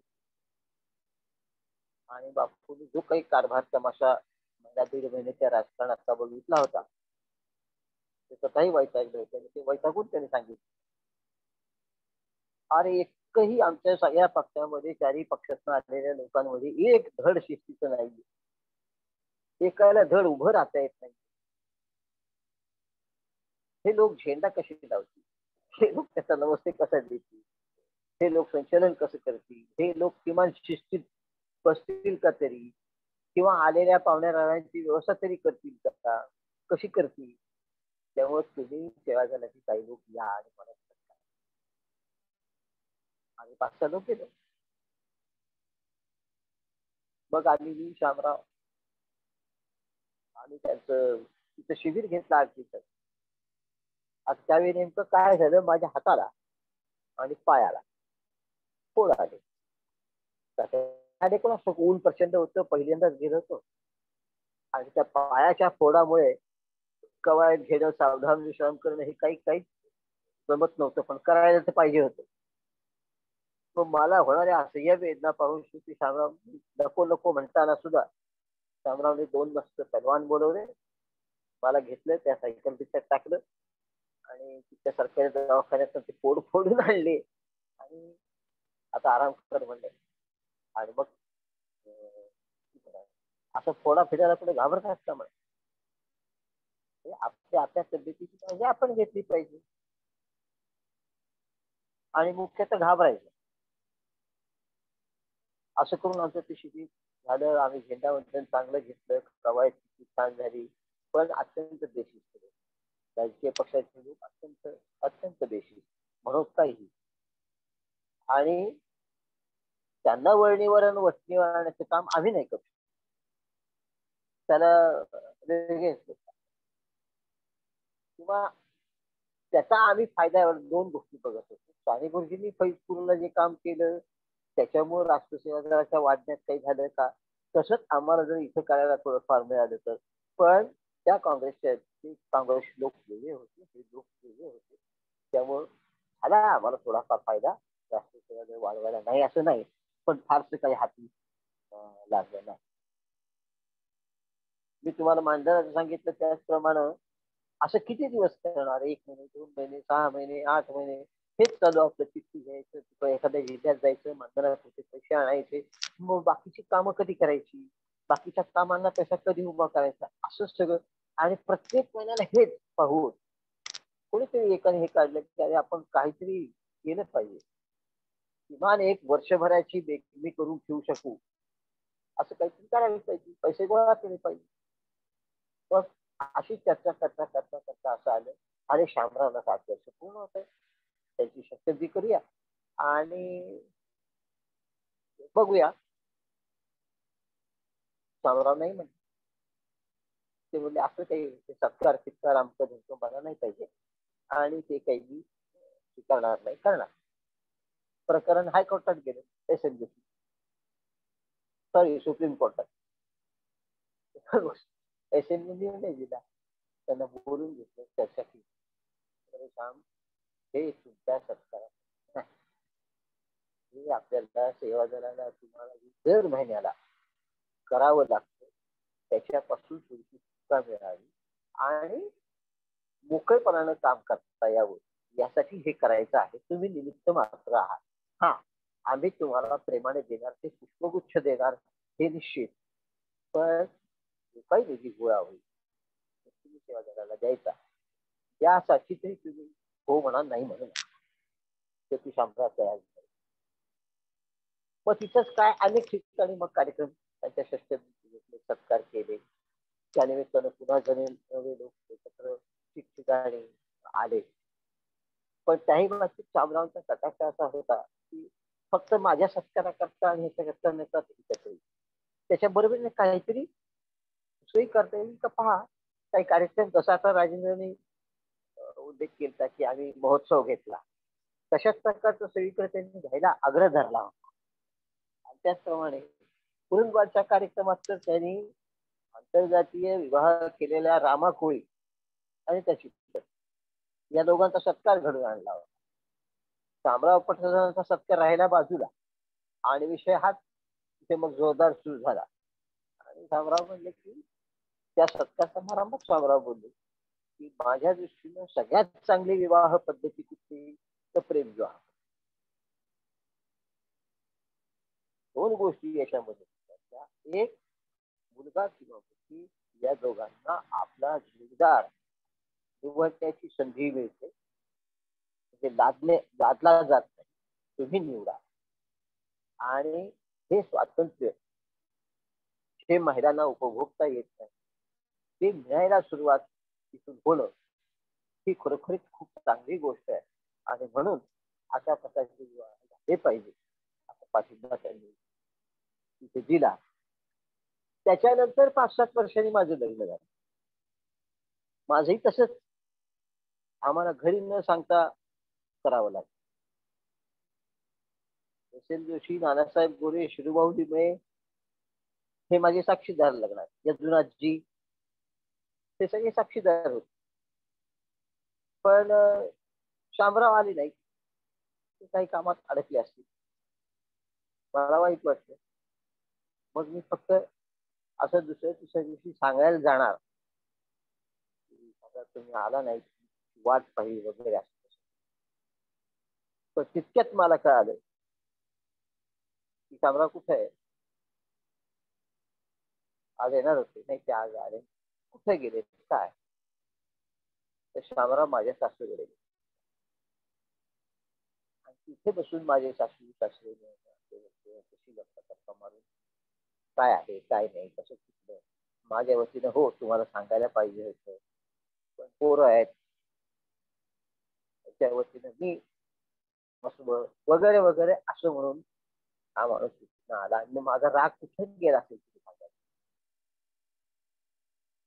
तेव्हा जास्त डिंगोरा सुटायचा नाही, जास्त बडबड करायची नाही, जास्त बाऊ करायचं. आपलं काम शांतपणे किती व्यवस्थित पद्धतीने करायचं हे जर कोणाकडनं शिकायचं असेल तर ते शामराव. आणि म्हणून सदैव सैनिका पुढेच जायचे किंवा सेवा दल ध्यास जया या गाण्यातनं राष्ट्र सेवा दलाचा सैनिक कसा असावा, कसा असायला पाहिजे यासाठी जे जे जे काही मांडलेलं आहे, म्हणजे तुला प्रलोभन नको, तुला मोह नको, तू शांत बसता कामा नये, तुला पुढंच जायचंय वगैरे वगैरे वगैरे सगळं काढून बघा एकेका ओळीत. आणि या सगळ्या ओळीच्या सगळ्या वाक्यात जर परफेक्ट बसणारा एकमेव माणूस शोधायचा झाला शामराव. आणि म्हणून या माणसाने अतिशय निष्ठेनं, अतिशय प्रामाणिकपणे आपला सगळा वेळ, आपली सगळी शक्ती, आपली सगळी बुद्धी त्याच्यामध्ये खर्च केली दिली. पण कुठेही माझा गट, माझी गटबाजी, हे माझ्या बाजूचे ते अजिबात गटबाजीला अजिबात थारा न देणारा असा हा माणूस. विद्वत्तेचा कधीही पेंबा न मिळवणारा माणूस. राहायला किती साधा. सकाळी लवकर उठणं, त्यांनी कधी काही तालमीत जाऊन कसरती देखील केलेल्या, पैलवानकी केलेली. पण नंतरच्या या त्यांच्या आयुष्यात पाहिजे जेव्हा पुण्यात 1 ते 10 स्वतःचे कपडे स्वच्छ धुणे, स्वच्छ वाळत घालणे, घडी घालणे, उशाखाली स्त्रिया टाकणे, नित्य नेमानं. आज कंटाळा आला नाही, बाहेर मुक्कामाला स्मारकावर आले तर मुक्काम स्मारकावरच, लॉज नाही, हॉटेल नाही. व्याजाच्या पैशांनी नाही तर नाहीत, पण स्वतःच्याही पैशांनी नाही, मुक्काम स्मारकच. आणि तेही आमच्या त्या जुन्या काळच्या त्या लोखंडी कॉट होत्या, त्याच्यावर त्या तप्त्या तुटत्या गाद्या होत्या. हा फक्त बेडशीट मात्र ते स्वच्छ स्वतः धुवायचे, स्वतः टाकायचे. पण असा कधीही बडे जाऊ तुम्ही अध्यक्ष आलेत, अध्यक्ष आलेत, अध्यक्ष येणार आहेत, अजिबात कधी आले, कधी बॅग ठेवली, कधी झोपली, कधी काय कोणालाही कळलं. बडे जावच नाही काय. किती साधं असावं माणसानं, इतकं साधं. त्यांचं वाचन खूप चांगलं. मला आठवते आमचे 2 सुगीचे दिवस आमचे असायचे, मे आणि पुढचे मागचे 2 महिने, दिवाळी आणि पुढचे मागचे 2 महिने. या 2 काळामध्ये शिबिर असायची. आधीची 2 महिने तयारी करायला आणि नंतरचे 2 महिने फॉलोअप करायला. असे 5-5, 8-10 महिने बऱ्यापैकी गेले की 2-3 महिने अशी शिल्लक राहायची की काही काम नसायचं. मग त्यावेळी आम्ही स्मारकावर ते बरोबर शामराव आणि मग काही पुस्तकं आणायचे ते. आणि आम्ही कधी 2, कधी 3, कधी 4 वाचत नसायचं. हळूहळू वसतिगृहातल्या मुलांना वाचायची सवय लागली का त्याचा प्रयत्न करून पाहिजे. एकदा मला वाटतं पहिलं किंवा दुसरंच असेल, पुण्यामध्ये सवाई गंधर्व महोत्सव जायचं. दुसऱ्या सवाई गंधर्व महोत्सवात असं सोलापुरी चादर घेऊन आपलं छान, थंडी खूप, त्या शाळेचं पटांगण राखण्याकरता काय ते शास्त्रीय संगीताचा कार्यक्रम मला आवडायचं पहिल्यापासून, कळत काही नाही पण आवडतं. मग ऐकत बसायचं. दुसऱ्या तिसऱ्या दिवशी मागून एक आवाज आला आणि मला धक्का बसला एकदम. 5-5, 6-6 दिवस ते चालायचं. शामराव, अरे बाप, मला म्हणलं अरे तू. बरं आम्ही शेजारच्या खोलीत राहिला पण आम्हाला एकमेकाला तिथं नेमकं खूप आनंद झाला. सेवा दलाची खोली मला शास्त्रीय संगीतात दिसलं, ते सुद्धा खूप छान आहे. कारण ही फार उत्तम कला आहे आणि आपण तिचा आस्वाद घेतला पाहिजे. गरज नाही की आपल्याला ती आली पाहिजे, पण आपण आस्वाद तर घेऊन घ्यायला पाहिजे. शामराव उत्तम व्यक्ती. शामराव विषयावर अशा कलापथकातही काम केलेलं आहे. अतिशय स्वच्छ सुंदर टापटीप राहणार, साधा पण टापटीप असा ठेवणार, असा राहणारा हा माणूस. त्याचं खरं नाव मेघश्याम.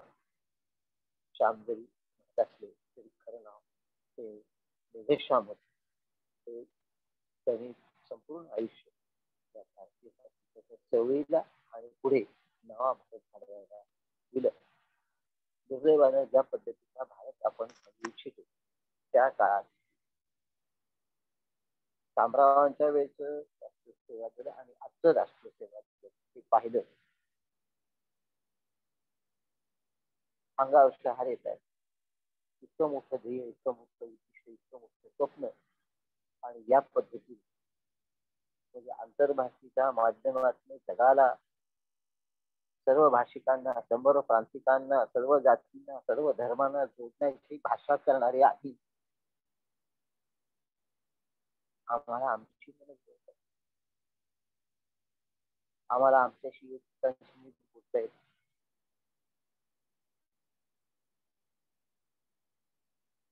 शामरावांनी कधीही कुणाला प्रश्न विचारण्याला थांबवलं नाही. फार सभेत असो, सभेच्या बाहेर असो, प्रश्न बालिश असो, प्रश्न गंभीर असो, पण त्या प्रश्नाचं उत्तर देऊन समोरच्या माणसाचं शंका निरसन करणं, हे जर मी करणार नसेल तर मी कसा अध्यक्ष. आणि कदाचित हेच तर माझं काम आहे. बाकीची भाषणबाजी मी काय करू? लोकांना सगळ्या गोष्टी माहिती आहेत. नसतील तर पुस्तकात मिळतील, व्हॉट्सअप मिळतील. आज तर अफाट झालेलं आहे माहिती मिळवण्याचं जग. किंवा अजून पुन्हा मी एक नवीन स्रोत होण्यापेक्षा त्याच्या मनात शिरून, त्याच्या प्रश्नांना वाचा फोडून, त्याच्या शंकांना दूर करण्याचं ज्या काम मी केलं, खऱ्या अर्थाने ती अध्यक्ष असं म्हणून त्यांनी जे काम केलं. आणि आमच्या राष्ट्राला न कळत, न सांगता स्वच्छतेचा, जागतिकचा, मुख्य म्हणजे वक्तशीरपणा, शामरावांच्या काळामध्ये कधीही राष्ट्र सेवा दलाच्या सेवा मंडळाची, राज्य मंडळाची, पूर्ण वेळ कार्यकर्त्यांची मिटिंग 10 मिनिट कधीही. नंबर 1. नंबर 2, कुठल्याही मिटिंगला शामराव कधीही युनिफॉर्म शिवाय आले नाही. युनिफॉर्म सहज. काय बाकीच्यांना सांगायची गरज? जर तुमचं नेतृत्व युनिफॉर्म मध्ये हजर आहे, तुम्ही आपोआप, जर तुमचं नेतृत्व वेळेवरून हजर होऊन बसतं, बाकीचे सगळे आपोआप. बस शामराव बोलत काही नसतं. बऱ्याच वेळा आपण शिबिरात सुद्धा एखादा मुलगा उशिरा आला तर टाळ्या बेळ्या वाजवतो, आमचं धमकं काहीतरी करतो, त्याला अपमान करण्यासाठी म्हणा, त्याला जाणीव होण्या. शामराव काही केलं, आपोआप जाणीव त्याला व्हायची. म्हणून आता कोणतरी वापरलेला शब्द होता ना, हा अबोल दरारा, हा अबोल भाग, हा होता कर्तृत्वाचा, हा होता संस्कारांचा, हा होता मोठेपणाचा, आणि हा होता मायेनं प्रेमाचं जवळ घेण्याचा दरारा. ही जरब आणि तेच प्रेम आजही शामरावांच्या कर्तृत्वामध्ये कायम आहे. जाता जाता एवढे एकच सांगतो की आमच्यामध्ये जे संघटक म्हणून राहिले, जर वाढवण्यासाठी प्रयत्न केला, जे असे लोक आहेत त्यांच्या बाबतीत आज आमची अडचण अशी आहे की आम्हाला कुठे दुसऱ्या बाबतीत सापडत, आम्हाला त्यांच्या बाबतीत खोटं. उद्या आंबेकेंची सुद्धा हीच वेळ येणार आहे, त्यांच्या बाबतीत आपल्याला फारसं सापडणार नाही. त्याचं कारण असं मला दिसतंय. असं आपण आपल्यातल्या राजकीय पुढाऱ्यांच्या फार मागे लागतो, पण आपल्यातले जे कुशल संघटक होते किंवा बाकीचे सुद्धा लोक होते तितक्याच तोलानं तितक्याच मोलानं काम करणारे, यांच्या बाबतीत आपण फार न्यायाने वागतो आणि याची दुरुस्ती करायची असेल तर या जन्मशताब्दी वर्षामध्ये आपण काही ठोस निश्चय करू. राष्ट्रीय सेवा दलाची विचारधारा पुन्हा कशी वाढेल आणि या विषयावर निष्ठा ठेवणाऱ्या ध्येयनिष्ठ कार्यकर्त्यांची संख्या कशी वाढेल, कारण नुसती कार्यकर्त्यांची संख्या वाढली, पैसे देऊन वाढली, पैसे घेऊन वाढली, त्याचा काही निष्ठावान कार्यकर्त्यांची संख्या वाढली आहे आणि निष्ठावान कार्यकर्ते पुस्तकात घटनेत मानधन देऊन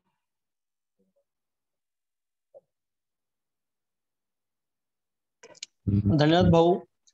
खर तर तुम्ही इतक्या विस्तारानं शामरावांना इथं मांडलेलं आहे.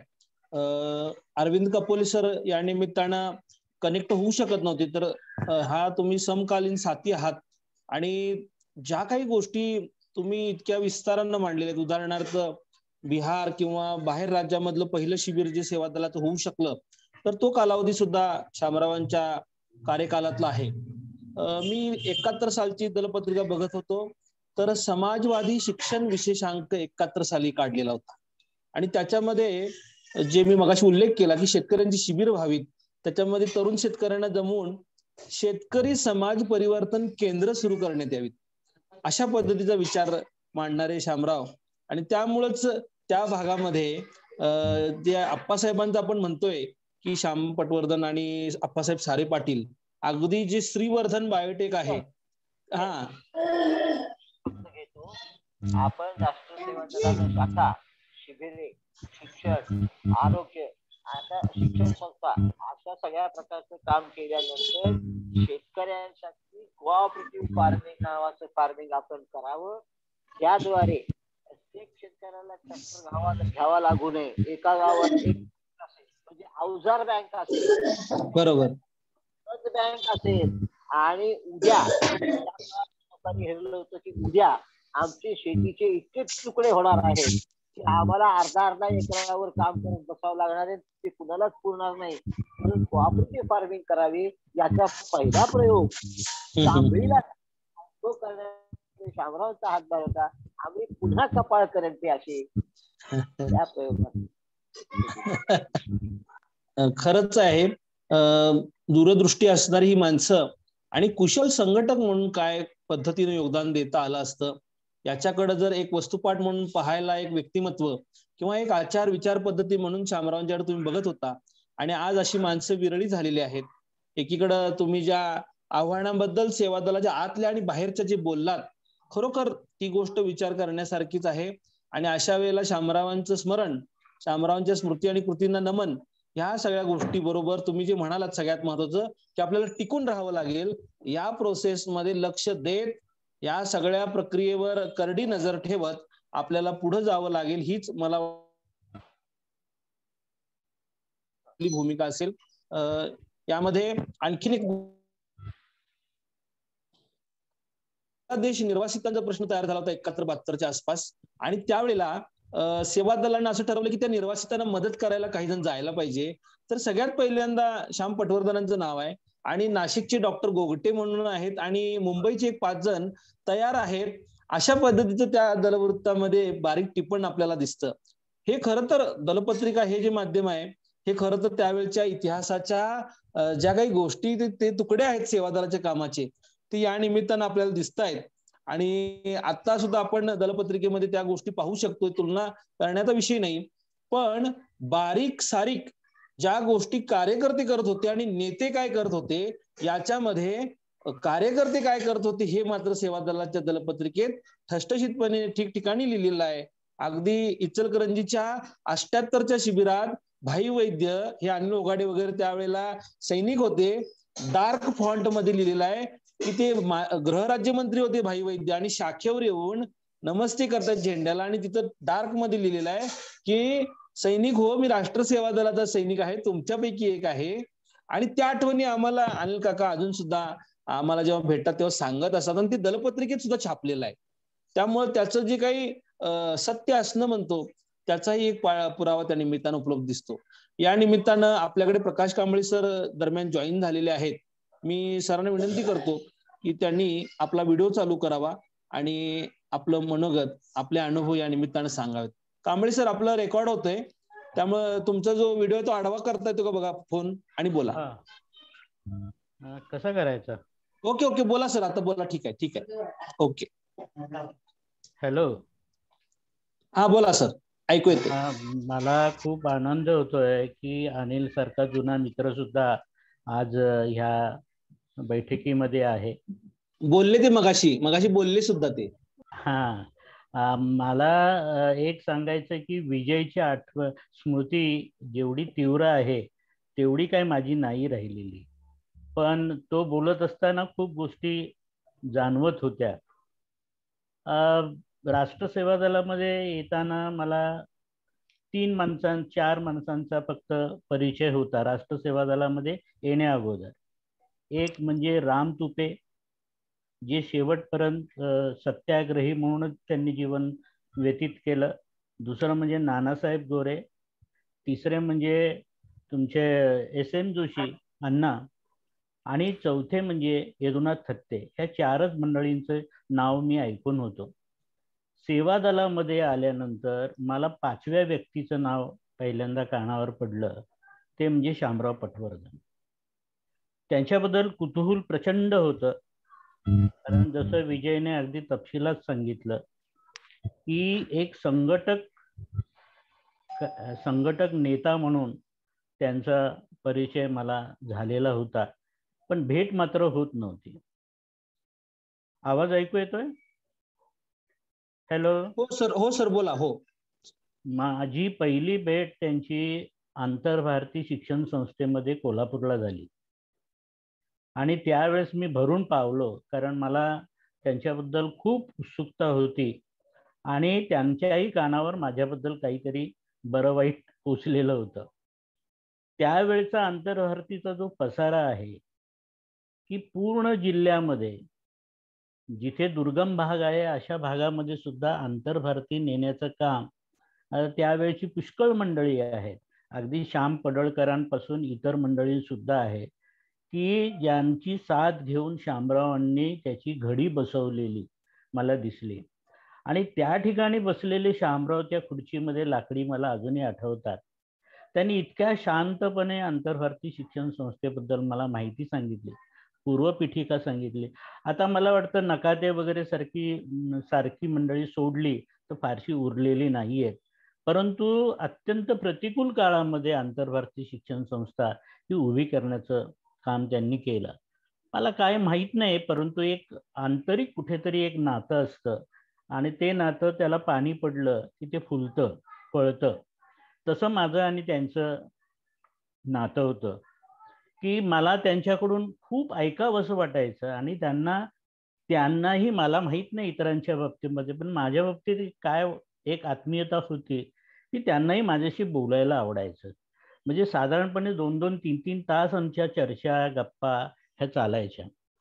आता त्याच्यामधले काही उल्लेख जे आहेत ना, एक फार महत्वाचे आहेत की जे दलपत्रिकेमध्ये पण आलेले मला आठवत नाही, कारण मी दलपत्रिकेचं संपादक होतो आणि आमच्याकडे लक्ष द्यायला कोणत्याही ज्येष्ठांना त्या काळात वेळ नव्हता.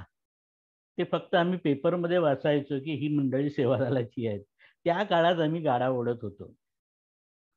तर शामरावांकडून जे मला ऐकायला मिळालं तो म्हणजे त्यांना खूप आग्रह करावा लागला, कारण जसं विजय म्हणाला स्वतःच्या बाबत अत्यंत कमी आणि मोजक्या शब्दामध्ये बोलणं असा त्यांचा स्वभाव. खंडोबाच्या मंदिरावर टाकलेला दरोडा हे त्यांनी त्यांच्या कोल्हापूरचं जे बैठं घर होतं त्यामध्ये त्यांच्याकडून रंगवून जे मी ऐकलेलं आहे की रत्नापा कुंभार वगैरे ही जी मंडळी आहेत त्यांच्यासोबत कशी होती, आणि ते ऐकल्यानंतर अंगावर अक्षरशः रोमांच उभे राहिले होते की हा माणूस जो आपल्या समोर बसलेला आहे की ज्याची कुठेही प्रसिद्धी नाहीये, त्यांचं कोणी नाव घेत नाही फारसं, पण तो एवढा मोठा करता सवरता स्वातंत्र्य लढ्याचा साक्षीदार स्वातंत्र्य सैनिक आपल्या तोंडून सांगतोय, आणि त्यात स्वतःचं नाव असं फारसं ते घेत नसायचे, परंतु जो आजूबाजूचा जे तपशील ते सांगत होते मला जाणवलेलं. आणि मग मी त्यांना शेवटी बोलून दाखवलं होतं की शामराव, भले तो दरोड्यामध्ये अनेक लोक होते, पण त्याचे खरे सूत्रधार तुम्हीच होता.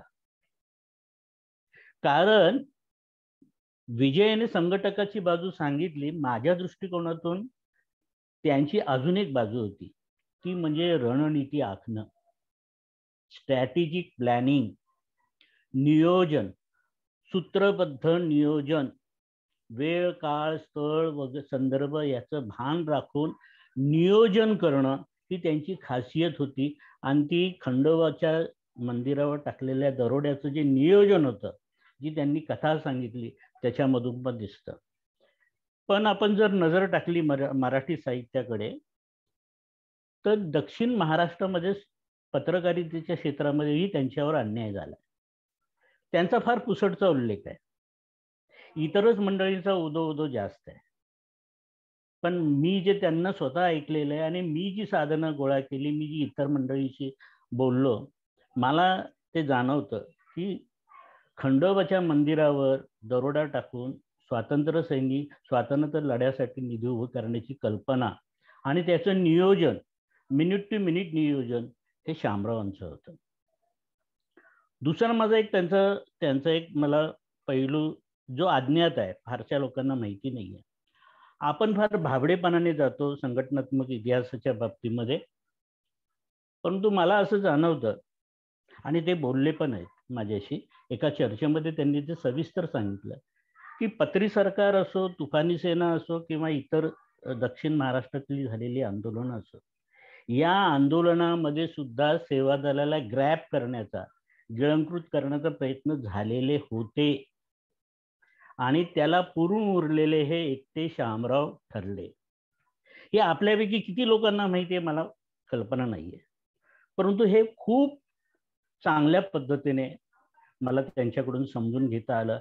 आणि त्याच्यावर तोड काढत काढत राष्ट्रसेवा दलाचं बीज जे आहे ते तिथे टिकवून ठेवण्याचं काम दक्षिण महाराष्ट्रामध्ये शामरावांनी केलेलं आहे.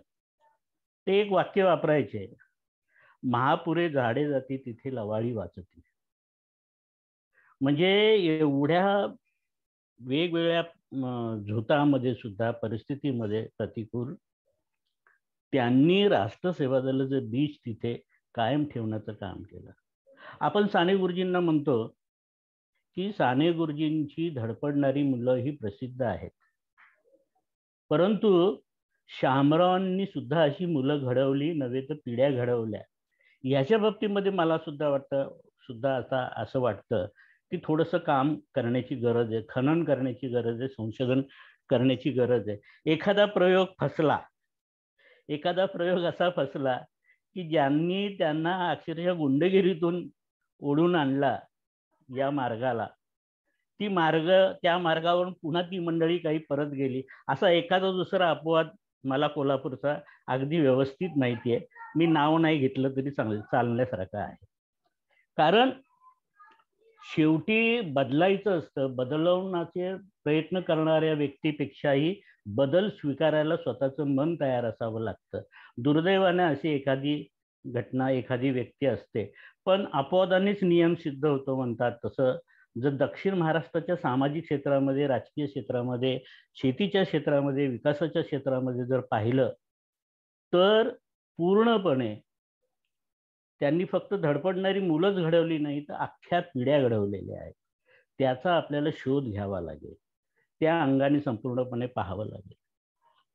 प्रत्येक माणसाला एक काहीतरी छंद असतो, व्यासंग असतो, आणि तो व्यासंग सार्वजनिकरित्या प्रकट होतोच असं नाही, त्याच्याबद्दल सर्व समाजाला माहिती असतंच असं नाही.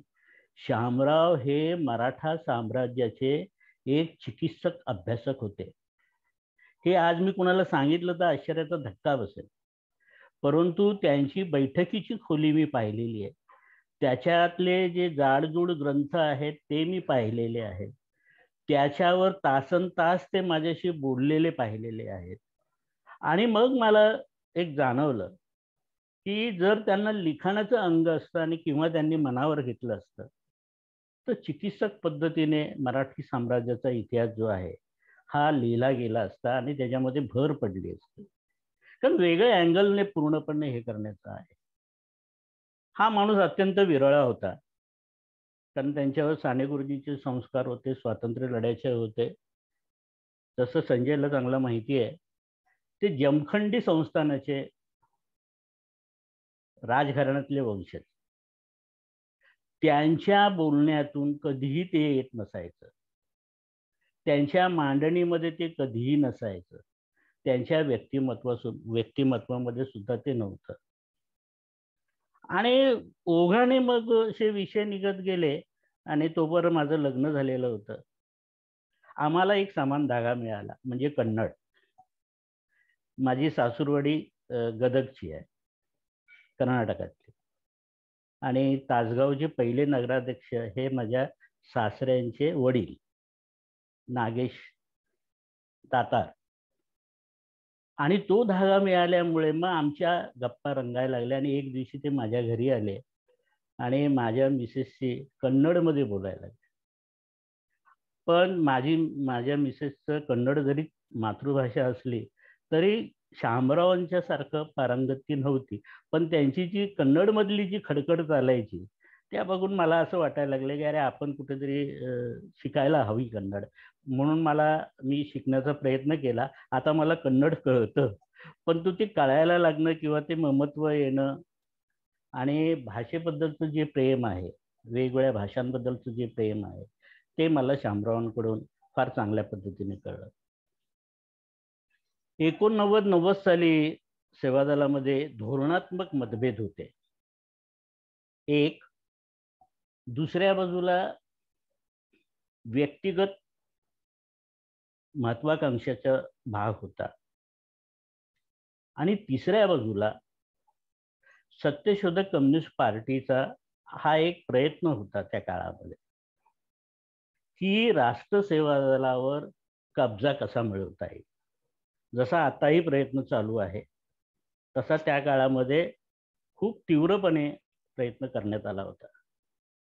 आम्ही आमच्या काही जुन्या सहकाऱ्यांशी धोरणांच्या बाबतीमध्ये वेगळे होतो, परंतु त्यांच्या हेतूंबद्दल आम्हाला काही शंका नव्हती. म्हणून आजही मुंबई पूर्वीचा सेवा दलाचा सुद्धा मुंबईला महाराष्ट्राचा इतिहास पाहिला किंवा राष्ट्रसेवा दलाचा जरी इतिहास पाहिला तर उर्वरित महाराष्ट्र एका बाजूला आणि मुंबई इलाख्याची चाल वेगळ्या बाजूला.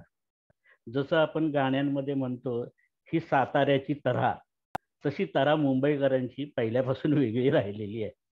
पण आम्ही आजही चांगले मित्र आहोत. कारण त्याचं असं की आम्ही सेवा दलामध्ये वाढलो, पण त्या काळामध्ये शामरावांनी जी भूमिका आमच्यामध्ये रुजवली, त्या काळामध्ये विजय सुद्धा साक्षीदार आहे, की पूर्णपणे मुद्द्यांवर लक्ष केंद्रित करायचं, संघटनेच्या अंतिम वाटचाल ध्येयाकडे लक्ष केंद्रित करायचं आणि व्यक्तिद्वेष बिलकुल करायचा नाही. एकी ही कायम ठेवायची, विश्वास हा अभंग ठेवायचा. हे जे आम्हाला शामरावांकडून कळलं, कारण त्या काळातलं आज खूप कुणालाही ते माहीत नाही फारसं, पण त्या काळामध्ये आमचे ते मार्गदर्शक होते. आणि म्हणूनच आम्हाला ती घडी जी फार मोठ्या प्रमाणावर विस्कटणार होती ते काही प्रमाणाच्या, म्हणजे आपण म्हणतो ना ते बोटावर निभावलं, त्या पद्धतीने ते झालं. याला कारणीभूत म्हणजे शामराव. विजयने अगदी तपशिलामध्ये सांगितलं की शामराव हे संघटक कसे होते. आणि विजय सोबत मी सुद्धा सारनाथच्या शिबिरामध्ये होतो आणि आमच्या सुदैवाने अण्णा सुद्धा 8 दिवस होते. पण शामरावांनी मला जे पाटणला पाठवलं, आता त्या शिबिराच्या बाबतीमध्ये फारसं कुणाला माहित नाहीये, परंतु शरद यादव जे आहेत शरद यादव हे खासदार म्हणजे 21व्या वर्षी निवडून आले खासदार, 21 वर्ष व्हायच्या अगोदर एक 3-4 महिन्याचा अवधी असताना निवडून आले खासदार म्हणून त्यांची निवडणूक नंतर कॅन्सल झाली, निवड कॅन्सल झाली. ते समाजवादी असल्यामुळे रघु ठाकूर ते समाजवादी विचारवंत त्यांचे सहकारी यांनी मिळून कटनी नावाच्या एका गावामध्ये शिबिर घेतलं होतं पाटण तालुक्यामध्ये मध्य प्रदेशला. आणि या शिबिरामध्ये मी, सिराज शेख आणि परीट गुरुजींचा मुलगा राजू आम्ही 3 जण गेलो होतो. तर शामरावांनी पहिल्यांदाच सांगितलं होतं जशी महाराष्ट्रामध्ये शिबिरं होतात तसं शिबिर होणार नाही. जशी शिक्षकांची काळजी घेतली जाते महाराष्ट्रामध्ये तशी काय तुमची उठबस होणार नाही, परंतु ही तुमची परीक्षा आहे, तुम्ही ती कशी पास होता ते मला बघायचं आहे. आणि खरोखर तशी परीक्षा झाली. पहिल्या दिवशी एका ठाकूराच्या घरी आम्हाला मस्तपैकी पंचपक्वान्न मिळालं. पण संध्याकाळी आदल्या दिवशी जेव्हा आमची संध्याकाळी रवानगी झाली, ती पडकी शाळा, अत्यंत अव्यवस्था, अशामध्ये आम्हाला व्यवस्था लावावी लागली स्वतःची. 8 दिवस दुधीची पातळ भाजी आणि रोट्या, त्याला भरपूर राख लागलेली, अशा पद्धतीने आम्हाला राहावं लागलं. आणि मुलांच्या मध्ये अशी गंमत होती की पानाचा तोबरा भरलेली मुलं बौद्धिकाला बसायची. याची कल्पना आज देखील आपण महाराष्ट्रामध्ये करू शकत नाही, परंतु हे सगळं आम्ही हे केलं. परंतु मुलांमध्येच मिक्स होऊन त्यांच्यामधलेच एक होऊन आम्ही संपूर्णपणे ते शिबिर पार पाडलं. आणि त्याचं जेव्हा रिपोर्टिंग आम्ही शामरावांना केलं ते म्हणाले, शाबास, मला तुमच्याकडून हीच अपेक्षा होती. तर ते कार्यकर्त्यांची परीक्षा घ्यायचे आणि त्यांचं जी क्रेडिट सिस्टीम होती ती फार वेगळी होती. माझ्या दृष्टीने दक्षिण महाराष्ट्र का महत्त्वाचा, कारण अशोक असेल किंवा अनिल असेल हे माझे जीवाभावाचे मित्र, की इतर कुणी मला विसरले होते त्या काळामध्ये त्यांनी माझी आठवण ठेवलेली. म्हणून इचलकरंजी माझं प्रिय, कारण आवळे मास्तर हे माझे आवडते. सेवादलामध्ये एक अवस्था अशी आली होती की सुधाताईंनी 2 टर्म केल्यानंतर पुढचा अध्यक्ष कोण याच्या बाबतीमध्ये चर्चा संघटनेमध्ये सुरू झाली होती. आणि त्या बाबतीमध्ये सुरू झालेली चर्चा माझ्या कानावर आलेली होती. आणि गमतीचा भाग म्हणजे आयुष्यामध्ये मी पहिल्यांदा स्थिर होत होतो. मी अशा एका मोठ्या संस्थेमध्ये कामाला लागलो होतो की जो मी विमानातून फिरायचो, फर्स्ट एसीतून फिरायचो आणि लोक माझ्या येण्याची वाट बघत असायचे. मला स्टेशनपासून गाडीने नेलं जायचं, आणलं जायचं, अशी सगळ्या तामझाम असलेली नोकरी मी करत होतो. आणि त्यामध्ये इचलकरंजीला एक शिबिर झालं, मला वाटतं अनिल त्याचा साक्षीदार आहे. त्या शिबिरामध्ये मी होतो. ते शिबिर संपल्यानंतर याची मीटिंग झाली, फुल टायमरची मीटिंग झाली, कार्यकारिणीची मीटिंग झाली. आणि फुल टायमरच्या मीटिंगमध्ये पहिल्यांदा हा विषय काढण्यात आला की पुढचा अध्यक्ष जो आहे ते प्रकाश कांबळेंनी व्हावं. आणि त्या बैठकीला शामराव होते. माझ्या खरोखर सांगतो प्रामाणिकपणाने आयुष्यात कुठेतरी स्थिरपणा हा पहिल्यांदाच येत असल्यामुळे माझी तयारी नव्हती वैयक्तिक. दुसऱ्या बाजूला होतं की इतकी टोलेजंग मंडळी सेवादलाचे अध्यक्ष राहिलेली आहे, त्यांच्यासमोर माझी तुलनाच होऊ शकत नाही. तर हे कसं काय मी स्वीकारू असा माझ्या समोर पेच होता. माझ्या मित्रांचा माझ्यावर असलेल्या प्रेमामुळे ते म्हणत होते की अरे गड्या, तू आत्ता कुठेतरी स्थिर झालायस आणि तू पुन्हा हे करतोस. कारण त्यांच्या कोल्हापूर पद्धतीने त्यांनी अनिल किंवा अशोक किंवा इतर मंडळी आहेत, जयप्रकाश वगैरे, सगळ्यांनी माझी समजूत काढण्याचा प्रयत्न केला, परंतु मी पेचात होतो.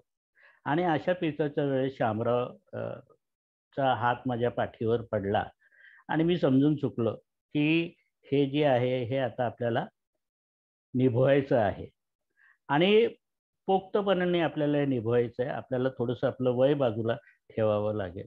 म्हणून सेवादलाच्या इतिहासामध्ये कदाचित पहिलं उदाहरण असावं की 50च्या आतला राष्ट्रसेवा दलाचा राष्ट्रीय अध्यक्ष होण्याचं भाग्य मला लाभलं. आणि आनंदाची गोष्ट अशी की त्यांनी त्यानंतर मला कोल्हापूरला घेऊन गेले. कोल्हापूरला घेऊन गेल्यानंतर त्यांनी खूप गोष्टींची चर्चा केली आणि त्यांनी मला एक प्रश्न विचारला. मला असं वाटतं की असा प्रश्न आपण कार्यकर्त्यांना विचारले पाहिजे, कारण आपण कार्यकर्त्यांना खूप सांगतो. तर जसा विजय म्हणाला की कार्यकर्त्यांचं ऐकणारा पण माणूस असावा लागतो संघटनेमध्ये, तर त्यांनी मला विचारलं की तुझी व्हिजन काय, राष्ट्रसेवा दलाकडे पाहण्याची तुझी व्हिजन काय. त्यावेळची जी चर्चा आहे ती तपशिलात कधीतरी मला सांगायला आवडेल. आत्ता फक्त त्याचा उल्लेख करतो की मी त्यांना असं सांगितलं होतं, संघाने ज्या पद्धतीने संस्थांना, फ्रंट ऑर्गनायझेशन्स, स्लीपर सेल्स ह्याचं जाळं विणलं आहे, ते पुरोगामी विचाराच्या संस्थेचं सुद्धा विणण्याची शक्यता मला दाट वाटते आणि ते विणलं पाहिजे. ते विणलं पाहिजे. म्हणजे मला त्या काळामध्ये असं जाणवत होतं की ट्रेड युनियन्स म्हणजे हिंद मजदूर किसान सभा असो किंवा HMS असो, हे चालत होती, सभा चालत होती, परंतु त्यातले जे ज्येष्ठ नेते होते ते वयस्कर होत होते, थकलेले होते. त्यांच्या जागा आपल्याला कशा भरून काढता येतील आणि त्यासाठी एकमेकांशी संबंध कसे आपल्याला निर्माण करता येतील की त्यामुळे सुद्धा त्यांना अतिक्रमण वाटणार नाही, तर बॅटन रिले सारखं ते होईल. परंतु हा सगळं आपल्याला जाळं विणण्याची गरज आहे. त्यामुळे समाजामध्ये जे आहे, समाजामध्ये एक फार मोठ्या आपल्या विचाराचा जो प्रभाव आहे तो आपण टाकू शकतो. कारण याला एक कारणीभूत असं झालं होतं, मी थोडंसं विषांतर होईल, की गुजरातमध्ये बलसाडला एक शिबिर झालं होतं ज्याला येदुनाजींनी मला पाठवलं होतं.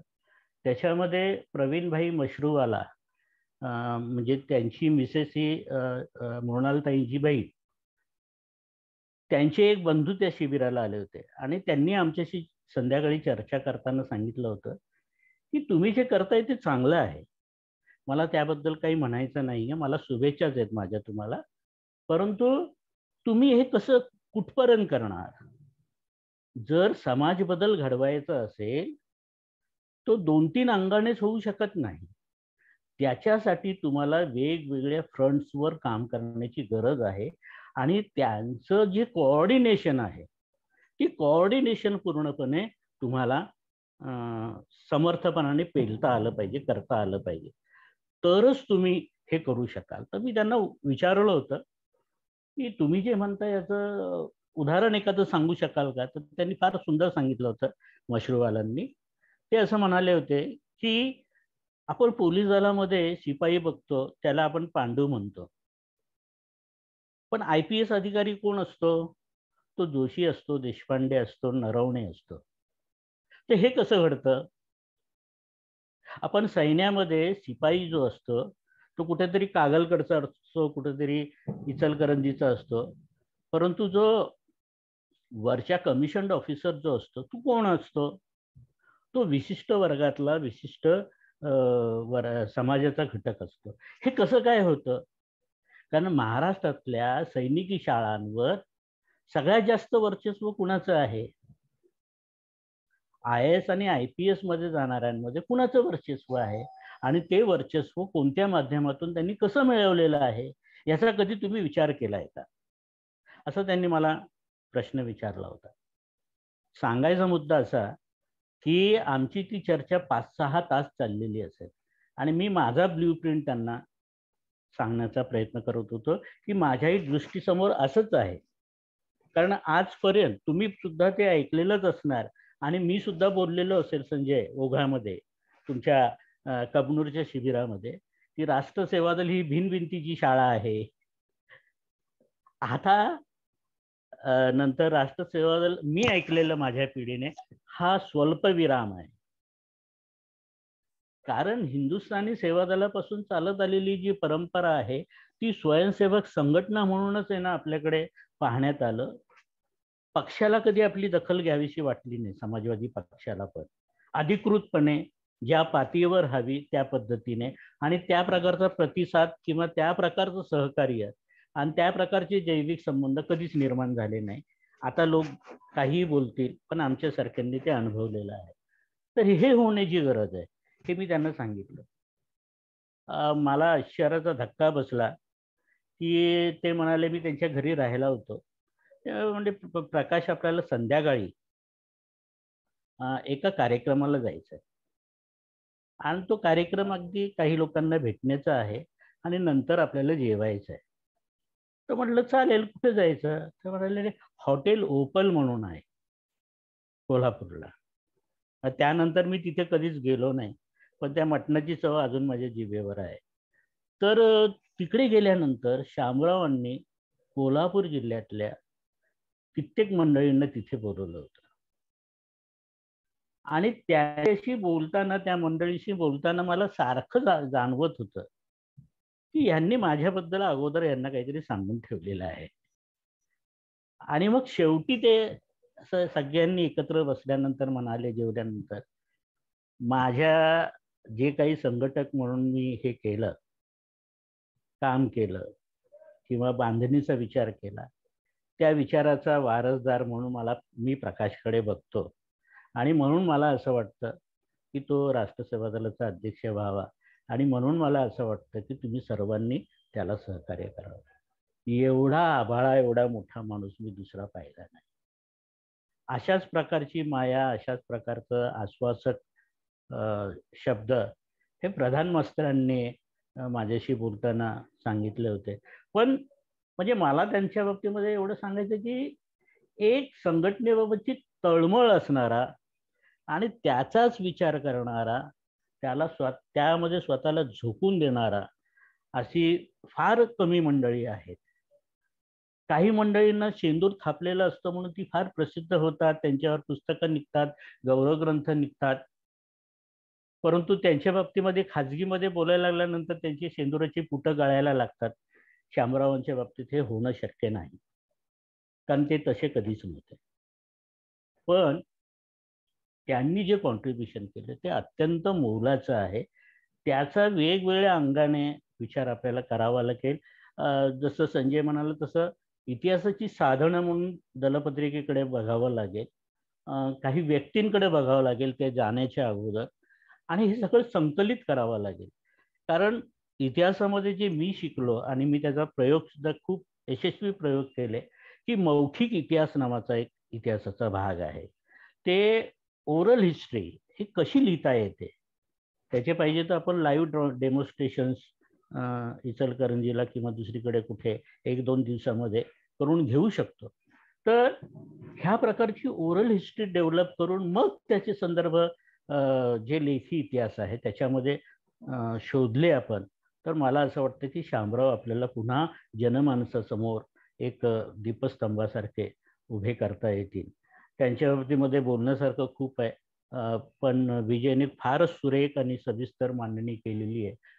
मला असं वाटतं की वैयक्तिक झालेले मान अपमान, अवहेलना ही सुद्धा कशी पचवावी याचं सुद्धा ते एक मूर्तिमंत उदाहरण होतं. मला नाही वाटत की नव्या पिढीला माहिती आहे की ते उत्तम पद्धतीने नाल वाजवायचे.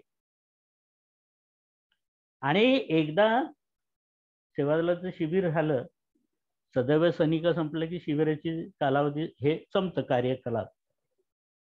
मी त्यांना खूप आग्रह केला आणि मग माझ्या आग्रहाला इतर सगळ्यांनी साथ दिली. त्यावेळेस त्यांनी जी नाल हातात घेतली आणि जे तोडे वाजवले, मला बाबूराव करंजगावकरांची आठवण येते. बाबूराव करंजगावकर हे नालेमधले माझे आदर्श, आणि त्यांनी जे वाजवत होते, रंगून वाजवत होते, आणि दुसऱ्या बाजूला त्यांच्या डोळ्यातून पाणी. कारण कलापथकाच्या संदर्भातले त्यांचे काही अनुभव असतील, त्याच्या बाबतीत काही तपशील माहीत नसल्यामुळे मी काही ते बोलू इच्छित नाही किंवा बोलण्याची ही योग्य वेळ नाहीये. परंतु कित्येक गोष्टी अशा आहेत की त्यांनी ते सगळं पचवलं. हालाहल पचवणं कशाला म्हणतात ते मला पाहायला मिळालं. शेवटच्या काळामध्ये मला जेव्हा ते दिसले ते व्यथित झालेले होते, परंतु त्यांच्या तोंडून काही म्हणजे काय त्याला पण काय विषाद आहे की त्यांच्या तोंडून एखादा शब्द निघाला? कधीच निघाला नाही. कारण समाजासाठी त्यांनी इतकं केलं, इतकं झोकून दिलं की त्या ओघामध्ये स्वतःच्या कुटुंबाकडे लक्ष द्यायला त्यांना मिळालं नाही. त्याच्या मुलाला सुद्धा प्रश्न पडायचा. आणि तसं व्यवहार बघितलं तर स्वाभाविक आहे की तुम्ही आमच्यासाठी काय केलं. मला असं वाटतं की त्या प्रश्नाचं उत्तर आपल्याकडे नाही. आपल्याकडे एका प्रश्नाचं उत्तर आपण देऊ शकतो. शामरावांनी समाजासाठी काय केलं, शामरावांनी देशासाठी काय केलं, शामरावांनी राष्ट्र सेवा दलासाठी काय केलं, हे आपण हे करू देऊ शकतो. आणि मला असं वाटतं की संजयकडून माझ्या खूप अपेक्षा आहेत की त्यांनी लिखाणामध्ये हे करावं.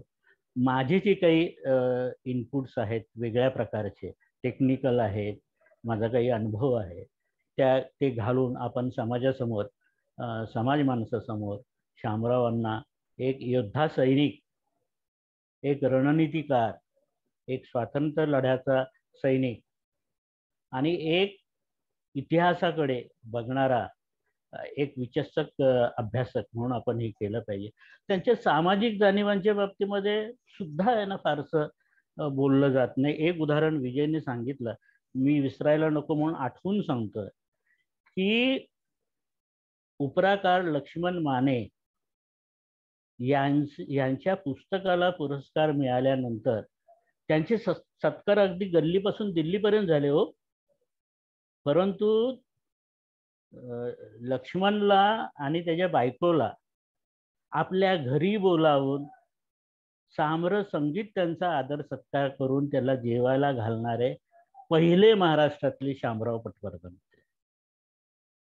तर मला असं वाटतं या विविध अंगाने शामरावांना आपण समाजासमोर सादर केलं पाहिजे. हीच खरी त्यांना श्रद्धांजली ठरेल. मला माहित नाही की आज शामराव असतं तर त्यांनी भूमिका काय घेतली असती. पण मला आज सकाळपासून म्हणजे गेले काही दिवस तर मी अस्वस्थच आहे, सोडून द्यायचे. पण मला एक प्रश्न, एक मार्ग मला आजही वाटतो की राष्ट्रसेवा दल ही जनतेची गरज आहे. राष्ट्रसेवा दल ही देशाची गरज आहे. राष्ट्रसेवा दल ही समाजाची गरज आहे. राष्ट्रसेवा दल ही आजच्या काळाची गरज आहे. आणि राष्ट्रसेवा दल ही चळवळ होती, चळवळ आहे आणि चळवळ राहणार आहे. म्हणून भले वाटेल ते हो, ही चळवळ टिकून धरण्याचा आपण जर प्रयत्न केला तर जसा आज धुरळा साचलेला आहे, हा धुरळा काळाच्या ओघामध्ये कुठल्या कुठे हे होतील आणि जी स्थिती आहे ती अत्यंत स्पष्ट होईल. पुढच्या काळामध्ये कदाचित आपली पुढची पिढी जी आहे ती पुन्हा वेगळ्या नव्या जोमाने राष्ट्रसेवा दलाचं काम निवडू शकेल. खंत वाटते, म्हणजे शारीरिक व्याधी, इतर अडचणी, त्याच्यामुळे काय होतास तू, काय झालास तू, असं स्वतःबद्दल म्हणावं असं वाटतं. आणि खूप कठीण जातं स्वतःला ह्या अवस्थेमध्ये स्वतःकडे पाहायला की शामरावांच्या निष्ठांना आणि त्यांच्या विचारांना किंवा त्या संदर्भात आम्ही मांडलेल्या गोष्टींना न्यायला आम्ही कमी पडतो आहोत, आपण कमी पडतो आहोत, मी कमी पडतोय, त्याची खंत जरूर वाटते. परंतु त्यांचे विचार, त्यांची जी सूत्र होती संघटना बांधणीची, ती अजून काय स्मरणात आहेत. आपण 2च गोष्टी करूया, 3च गोष्टी करूया, पण त्यांना ठोस पद्धतीने करूया की एक तर राष्ट्रसेवा दल ही चळवळ म्हणून जिवंत ठेवण्याचा प्रयत्न कसा करता येईल याची गांभीर्याने चर्चा होणं गरजेचं आहे. दुसरं, शामराव पटवर्धन हा विविध आयामी व्यक्तिमत्व कसं होतं, त्यांचे योगदान काय हे समाजासमोर आणणं. आणि तिसरी गोष्ट की या संघटनात्मक बाबींबाबत थोडंसं सूत्रबद्ध पद्धतीने कुठेतरी विचार मंथन होण्याची गरज आहे. ती जर केली तर मला असं वाटतं की शामरावांना आपण आदरांजली वाहिल्यासारखं होईल. मला असं वाटतं की विजयने इतकी छान आणि सुसंगत मांडणी केली त्यामुळे मला जेवढं आठवलं तेवढं मी मांडण्याचा प्रयत्न केलाय, पण मला असं वाटतं की आजच्या घटनेला एवढं पुरेसं आहे. धन्यवाद सर.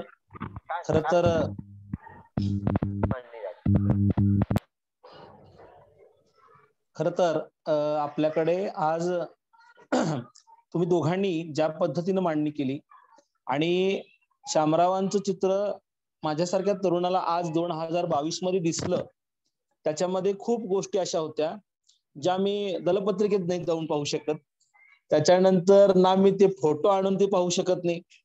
तर अशा वेळेला मला वाटतं कांबळे सर तुम्ही जे म्हणाला की किमान आता जो व्हिडिओ रेकॉर्ड होतोय हा तरी उद्याच्या पिढीला शामराव पटवर्धन समजण्यासाठी राहणार आहे शिल्लक. काही जरी गेलं, कुठं जरी गेलं तरी हा व्हिडिओ मात्र आपला शिल्लक राहणार आहे. त्यामुळे तुम्ही जे काही बोललेला आहात ते रेकॉर्ड झाले. पण मी तुम्हाला दोघांना विनंती करतो, मला विजय शिंदे सरांनी सुद्धा शब्द दिलेला आहे की मी त्याचं संपादन करेन आणि आम्ही त्या पद्धतीने कामाला पण लागलेलो आहे. एक विशेषांक जुना आहे आणि थोडं गुगलवर फार कमी आहे.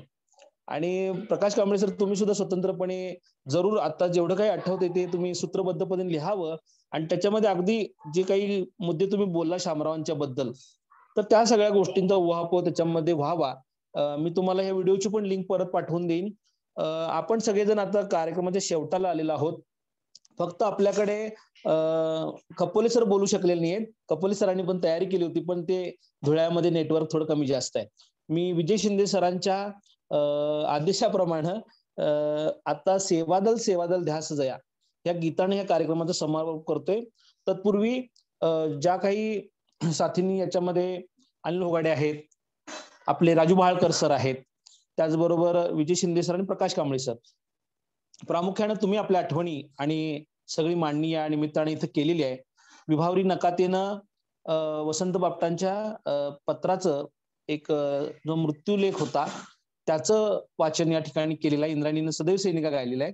तर आपल्या कार्यक्रमाचा हा जो समारोप आहे सेवादल सेवादल सेवादल ध्यास जया गीताने आपण करणार आहोत आणि त्याच्यानंतर कार्यक्रम संपेल. सेवादल सेवादल सेवादल ध्यास जया हर्षाने उल्लेखिल भावी इतिहास तया. सेवादल सेवादल सेवादल सेवादल ध्यास जया हर्षाने उल्लेखिल भावी इतिहास तया. सेवादल देशाचे सैनिक ते, दलितांचे सेवक ते, तरुणांचे नायक ते, श्रमिकांचे पाईक ते, शौर्याची आस जया सेवेची प्यास जया, शौर्याची आस जया सेवेची प्यास जया, मानाने उल्लेखिल भावी इतिहास तया. सेवादल नम्र जरी सैनिक हे मान सदा उन्नत ही, नम्र जरी सैनिक हे मान सदा उन्नत ही, सर्व समाजातील हे एक परी मिल्लत ही, श्रमण्यातच विश्रांती झिजणे उल्हास जया, उल्हासुनी उल्लेखिल भावी इतिहास तया. सेवादल हे जे दुसरं कडव आहे ना, इथं मला शामराव पटवर्धन दिसतात. अक्षरशः समोर 3D टाईप उठून आपल्या समोर आल्यासारखे वाटतात. मी पण जाऊन इथे आपण हा भाव उरे, मी पण जाऊन इथे आपण हा भाव उरे, सैनिक ह्या नावातच व्यक्तीचे नाव विरे, सैनिक ह्या नावातच व्यक्तीचे नाव विरे, ध्येयाच्या स्वप्नांचा आहे हव्यास जया, ध्येयाच्या स्वप्नांचा आहे हव्यास जया, आनंदुनी उल्लेखिल भावी इतिहास तया. सेवादल सेवादल सेवादल सेवादल ध्यास जया हर्षाने उल्लेखिल भावी इतिहास तया. सेवादल कोणाचे दास्य नको परक्यांचे धनिकांचे, सर्वांचे राज्य असो देशातील श्रमिकांचे, तोवरी रुचणार नसे सोन्याचा घास जया, तोवरी रुचणार नसे सोन्याचा घास जया, सोन्याने उल्लेखिल भावी इतिहास तया. सेवादल सेवादल सेवादल सेवादल ध्यास जया हर्षाने उल्लेखिल भावी इतिहास तया. सेवादल आज आपण या निमित्तानं शामरावांना आठवलं आणि खरोखर मला वाटतं याच्या अगोदर कधीच कुठलं वेबिनार शामरावांच्या आठवणीसाठी झालेलं नाही आहे, माहिती देणारं झालेलं नाही आहे. त्यामुळे हे पहिलं वहिलं राहू नये, याच्यानंतरही काही प्रकरण, काही गोष्टी घडाव्यात, यासाठी आपण सगळे प्रयत्न करूया. पुस्तकाबद्दल आपण गांभीर्यानं थोडं पुढे जाऊया आणि तुम्ही सगळेजण या निमित्तानं उपस्थित राहिलात त्याबद्दल मी कृतज्ञता व्यक्त करतो आणि आजचा हा कार्यक्रम इथे संपलेला आहे असं जाहीर करतो. हा बोला की सर. कडवं राहिलं फार महत्वाचं होतं. हो आहे, लास्टच आहे. ओके ओके ओके, ते गाऊन पूर्ण करतो मी. 5 कडवे आहेत. Okay okay. भाटानो दूर पळा कीर्तीचे स्तोत्र नको. कदाचित आत्ताची परिस्थिती पाहून अधोरेखित करायचं कडवं राहिलं होतं. भाटानो दूर पळा कीर्तीचे स्तोत्र नको. त्यागाने देश फुलो हार तुरे मात्र नको. त्यागाने देश फुलो हार तुरे मात्र नको. देशाचे दास परी देश नको दास दया. गर्वाने उल्लेखिल भावी इतिहास तया. सेवादल सेवादल सेवादल सेवादल ध्यास जया. हर्षाने उल्लेखिल भावी इतिहास तया. सेवादल. सेवादलाचा ध्यास घेणाऱ्या सर्व सैनिकांना सलाम. सेवादल चळवळ बनावं. सेवादलानं सूत्रबद्ध विचारमंथन पुढच्या पिढीला दिशा दिग्दर्शनासाठी करावं आणि शामरावांचं विविध आयामी जे व्यक्तिमत्व आहे ते किमान काही व्याख्यानातून, काही पुस्तकातून पुढे यावं, ह्या गोष्टींचा संकल्प करत आज आपण इथं थांबतोय. धन्यवाद. जय भारत.